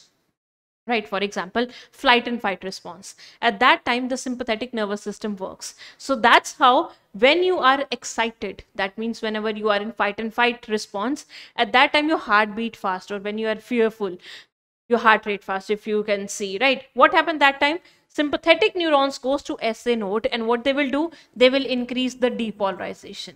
So more the depolarization, more the heart rate. Apart from that, as I've told you, during flight and fight response, the heart rate increases. So your gland, adrenal gland. In adrenal gland, we have a gland or a portion which is medulla that secretes the hormone adrenaline. Adrenaline hormone, also known as epinephrine, and another hormone is norepinephrine or noradrenaline. They also increases the heart rate. How? Because they also are innervated by sympathetic neurons. So they also increases the heart rate. Okay. So for example, a dog is behind you and running. At that time, your adrenal medulla will release these hormones. These hormones are adrenaline and noradrenaline. These hormones will go to these neurons and it will excite the SA node. That's how it works. So all these things, sympathetic response and adrenal gland, they increases the heart rate, and parasympathetic, it decreases the heart rate. All right. So now let's talk about a very important topic, that is ECG or EKG. So you have seen that in movies. No. In movies, you have seen a patient lying in the ICU and there is a monitor and there is a waves going on, pee, pee, pee, pee, pee, like that, right? You always see that in movies, always, right? Go to any movies, if there is a death scene, they will show that. Okay. So what happened in this one? This basically tells the electrical activity of heart. When we got to know our heart can pump or our heart can generate the electric impulse. When we got to know our heart can generate the electrical impulse, so scientists thought, if it has electric current, let's use physics, its instrument, and detect how much amount of current is there. So that waves you see, that is basically, it's a graph. It's a graph that is plotted between time and the volts. That voltage, that is. Okay. So basically ECG's full form is electrocardiogram. Electrocardiogram is a piece of paper that you get and on which these waves are formed. An electrocardiograph is a machine. So most of you get confused. Usually you have heard graph is a paper. No, here graph is a machine. Okay. So how do you detect, or how, for example, if you want to see my electrical activity of heart, now what will you do? You will apply some leads on my body. One lead will be on the left wrist, another on the right wrist, and another, the third one, on the left ankle. 3 leads are used when you usually do a normal ECG. For example, you go to some people and you ask them about, packages. So you say, okay, this one is if you want to go ECG with 3 leads, this is for 500 rupees. If you want to if you want a specialized ECG with 9 leads, it's for 1200 or 1500 package, just like that, right? So here, whenever we are going for a standard ECG, like a normal ECG, standard or normal ECG, the doctor or that expert will apply 3 leads on our body. Why we need leads? Because these leads will detect the current.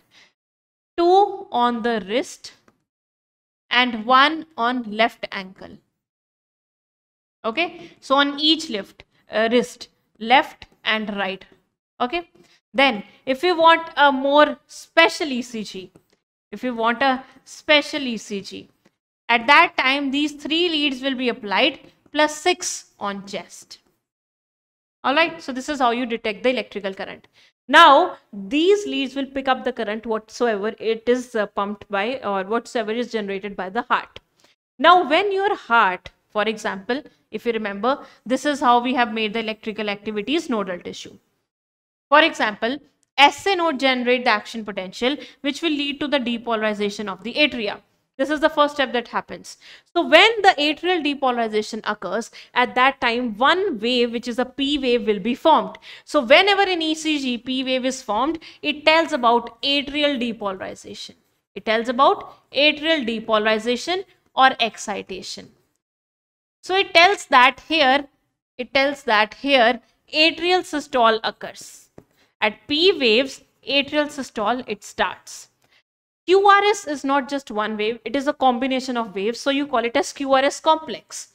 QRS complex. During QRS complex, ventricular depolarization starts. Ventricular depolarization or excitation. So we say that as soon as the ventricular depolarization starts, right after Q wave is formed, the ventricular systole starts. So we say that right after Q, the ventricular systole starts. Right? Here, as soon as the atrial depolarization starts, the systole will also start. Why? Because SA node is present very near to the atrias. So electric impulse is or we can say the passage of electrical impulse will be very faster.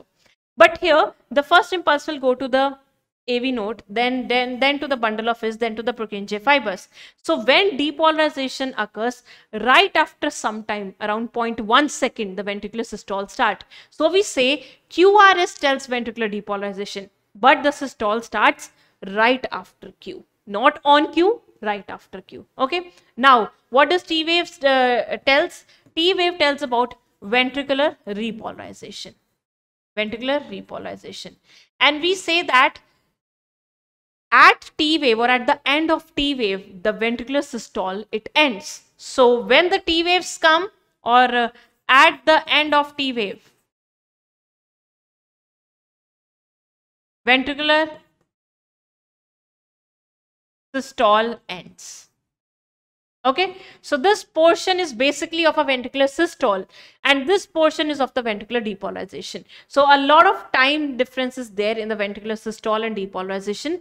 The reason is that because when you switch off, for example, I say in T wave here, in T wave ventricular repolarization start, but systole ends here. Ventricular systole. Systole means contraction. Repolarization means stoppage of electrical current. So what happened when you switch off the button of a fan? The electrical impulse stop, but the fan is keep on moving until or unless it will stop itself. Just like that. At the end of T wave, the repolarization has ended, but the fan is still low. The muscles are still contracting. That's why here the repolarization start, but up to here the ventricular systole goes on. Just like that. Okay, so that's about the ECG. Why do we do ECG? Whenever we have a complaint that might be a person is affecting or suffering from disorder, we undergo ECG. So if any of the wave is disturbed, for example, in normal ECG, P wave is here. But in some ECG, P waves come to this place. So that means a person may be suffering from a particular kind of a disease. So that's why to check out the diseases, we have to undergo ECG. Alright, so we can also count the number of beats by ECG. How? By counting QRS complex. So if you count the number of QRS complex per minute, you can also get the heartbeat of a person. Alright guys, so that's about ECG. Let's talk about the disorders.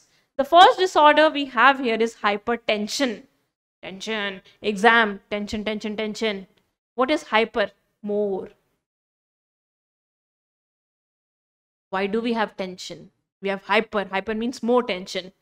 See, some people who are obese or who are eating a lot of junk food, a lot of fat, or they are smoking so much, in such kind of people, there can be a case of high blood pressure or sustained high blood pressure.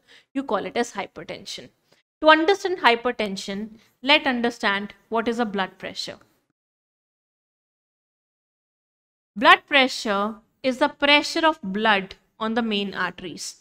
For example, heart pumps the blood with high pressure.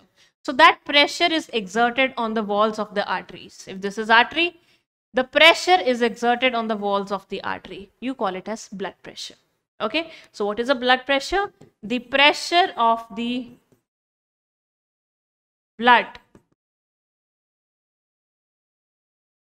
exerted on arteries. Why? Due to pumping action of heart. Due to pumping action of heart. Okay, now what happened?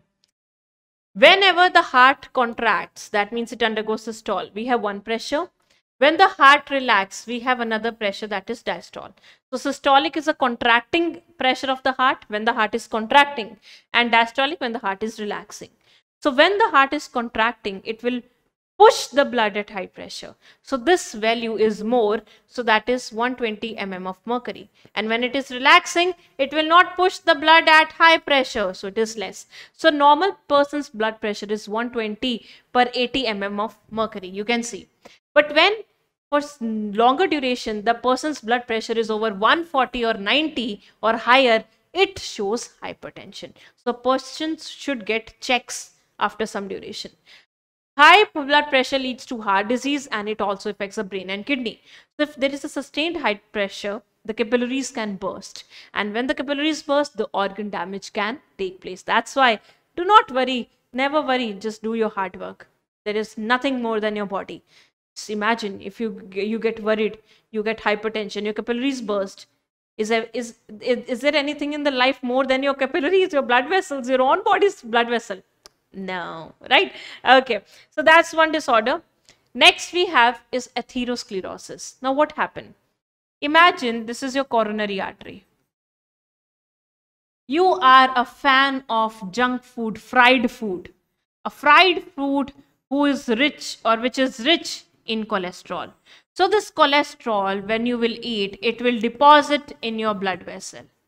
Okay? It deposits in your blood vessel, and it will also attract other substances like calcium ion and some cells like platelets, and this will lead to the formation of this structure known as plaque.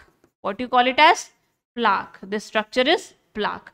So when you eat a lot of cholesterol, that gets deposited in the main artery, that is coronary artery, and form a structure known as plaque. Now the blood was coming here, and here a blockage is there. Okay, the lumen gets narrower. Lumen gets narrower. Why? Because you have got a blockage. And imagine this was a coronary artery and supplies to heart muscles. That supplies to heart muscles. So will heart muscles get any of the nutrient? If it is, it will get very few nutrient. So in atherosclerosis, there is a blockage of coronary artery. That's why you call it as coronary artery disease. And that blockage can lead to the death of your heart muscles.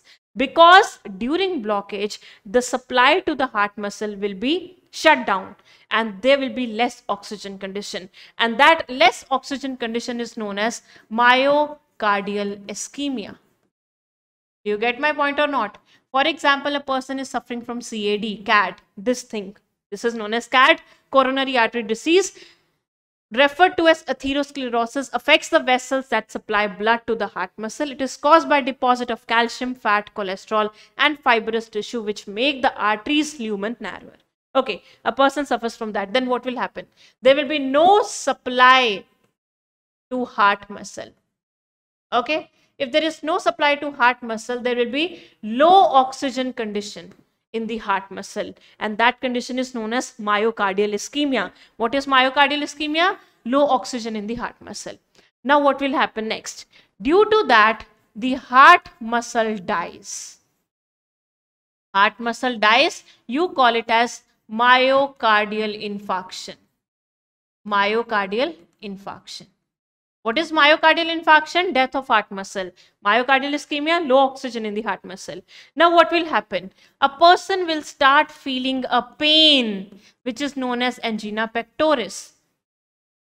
This is a pain. This pain starts or it occurs in the left part of the chest. Why there is a pain? The muscles are dying. If your cramps occur in the skeletal muscle, how much it pains na? Imagine your heart muscles are dying. That pain will start from the left chest and goes to the left arm. This is a symptom of heart attack. Now a person is getting heart attack. In heart attack, only few portion of the heart muscle dies. So there can be a chances of revival, a person can get back, right? But what if a person undergo cardiac arrest? For example, a person is undergoing heart attack and does not get any medical any medical emergency conditions. For example, a person got heart attack and is alone in the house, nobody is there, the person heart muscles are dying. But if you take that person to the doctor, might be that person will be alive again. Okay, but what if nobody is there in the house, the heart attack is going on, and maybe the person's heart will start the heart muscle will die more, because the medical services are given, and then the cardiac or completely heart muscles, they will die. That will lead to cardiac arrest. So sometime heart attack can lead to cardiac arrest. What is cardiac arrest?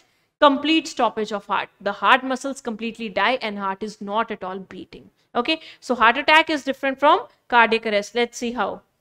So there are three terms. One is heart failure, one is cardiac arrest, and another is heart attack, that we have done already. Okay, now heart failure is the means of the state of the heart is not pumping blood effectively enough to meet the needs of a body.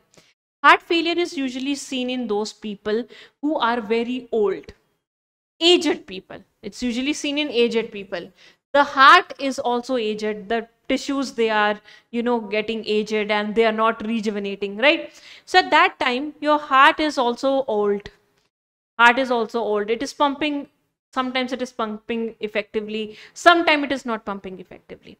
So that is heart failure. In heart failure, the heart is not pumping the blood effectively. As a result, the blood will not go to the lungs and lungs will collapse. And you call it as congestion, congestive heart failure, because congestion of the lungs is one of the main symptom of heart failure. Okay, so if someone is coming and because of the heart disease and you see the patient's heart is not pumping blood effectively and also the lungs are congesting, what you will say? The person might have got heart failure. Now, heart failure is not as same as cardiac arrest when the heart stops beating, or heart attack when the heart muscle is suddenly damaged by inadequate blood supply. That we have already discussed. Arrest is a complete arrest, means arrest, you stop, complete stoppage of the heart. In attack, you do not get the blood supply properly. Okay, all right. So let's talk about angina also in detail. Angina pectoris, a symptom of acute chest pain, appears when no enough oxygen is reaching the heart muscle, and that's myocardial ischemia in case of heart attack. Angina can occur in men and women of any age, but it is more common among middle age and elderly. What are middle age people? Around 40, 50, 60 of age. It occurs due to conditions that affects the blood flow, and it occurs due to CAD, coronary artery disease. So one should always get the proper checks during their middle age. You should know what are you eating, you should eat clean, and you should also undergo all those tests if you feel sometimes you are getting hypertension, because hypertension can be the first symptom of CAD. All right, okay. So next we have certain questions, guys. A symptom of acute chest pain appears when no enough oxygen is reaching the heart muscle. It is known as angina. If they have mentioned the word chest pain, straight away put the angina. Okay, next. Cardiovascular center is present in pons, cerebellum, medulla. Cardiovascular center is in the medulla. In fact, vomiting center in the medulla. Respiratory rhythm center in the medulla. In pons, we have pneumotaxic center. Next. The end of T wave marks the end of. So when in P wave is formed, then QRS is formed, and then T wave is formed. So I have told you T wave represents ventricular repolarization. Okay, so when T wave ends, ventricular systole ends. So end of T wave represents end of ventricular systole. T waves represent ventricular repolarization. End of T wave, ventricular systole. Because from here now, ventricular relaxation will start. Okay, next. Find the incorrect one. Adrenal medullary hormones can also increase the cardiac output. This is very true. How? If adrenal hormone, adrenaline, increases the heart rate, cardiac output is stroke volume into heart rate. So yes, we can also increase the cardiac output. Athletics or athletes who runs fast to do exercise, they by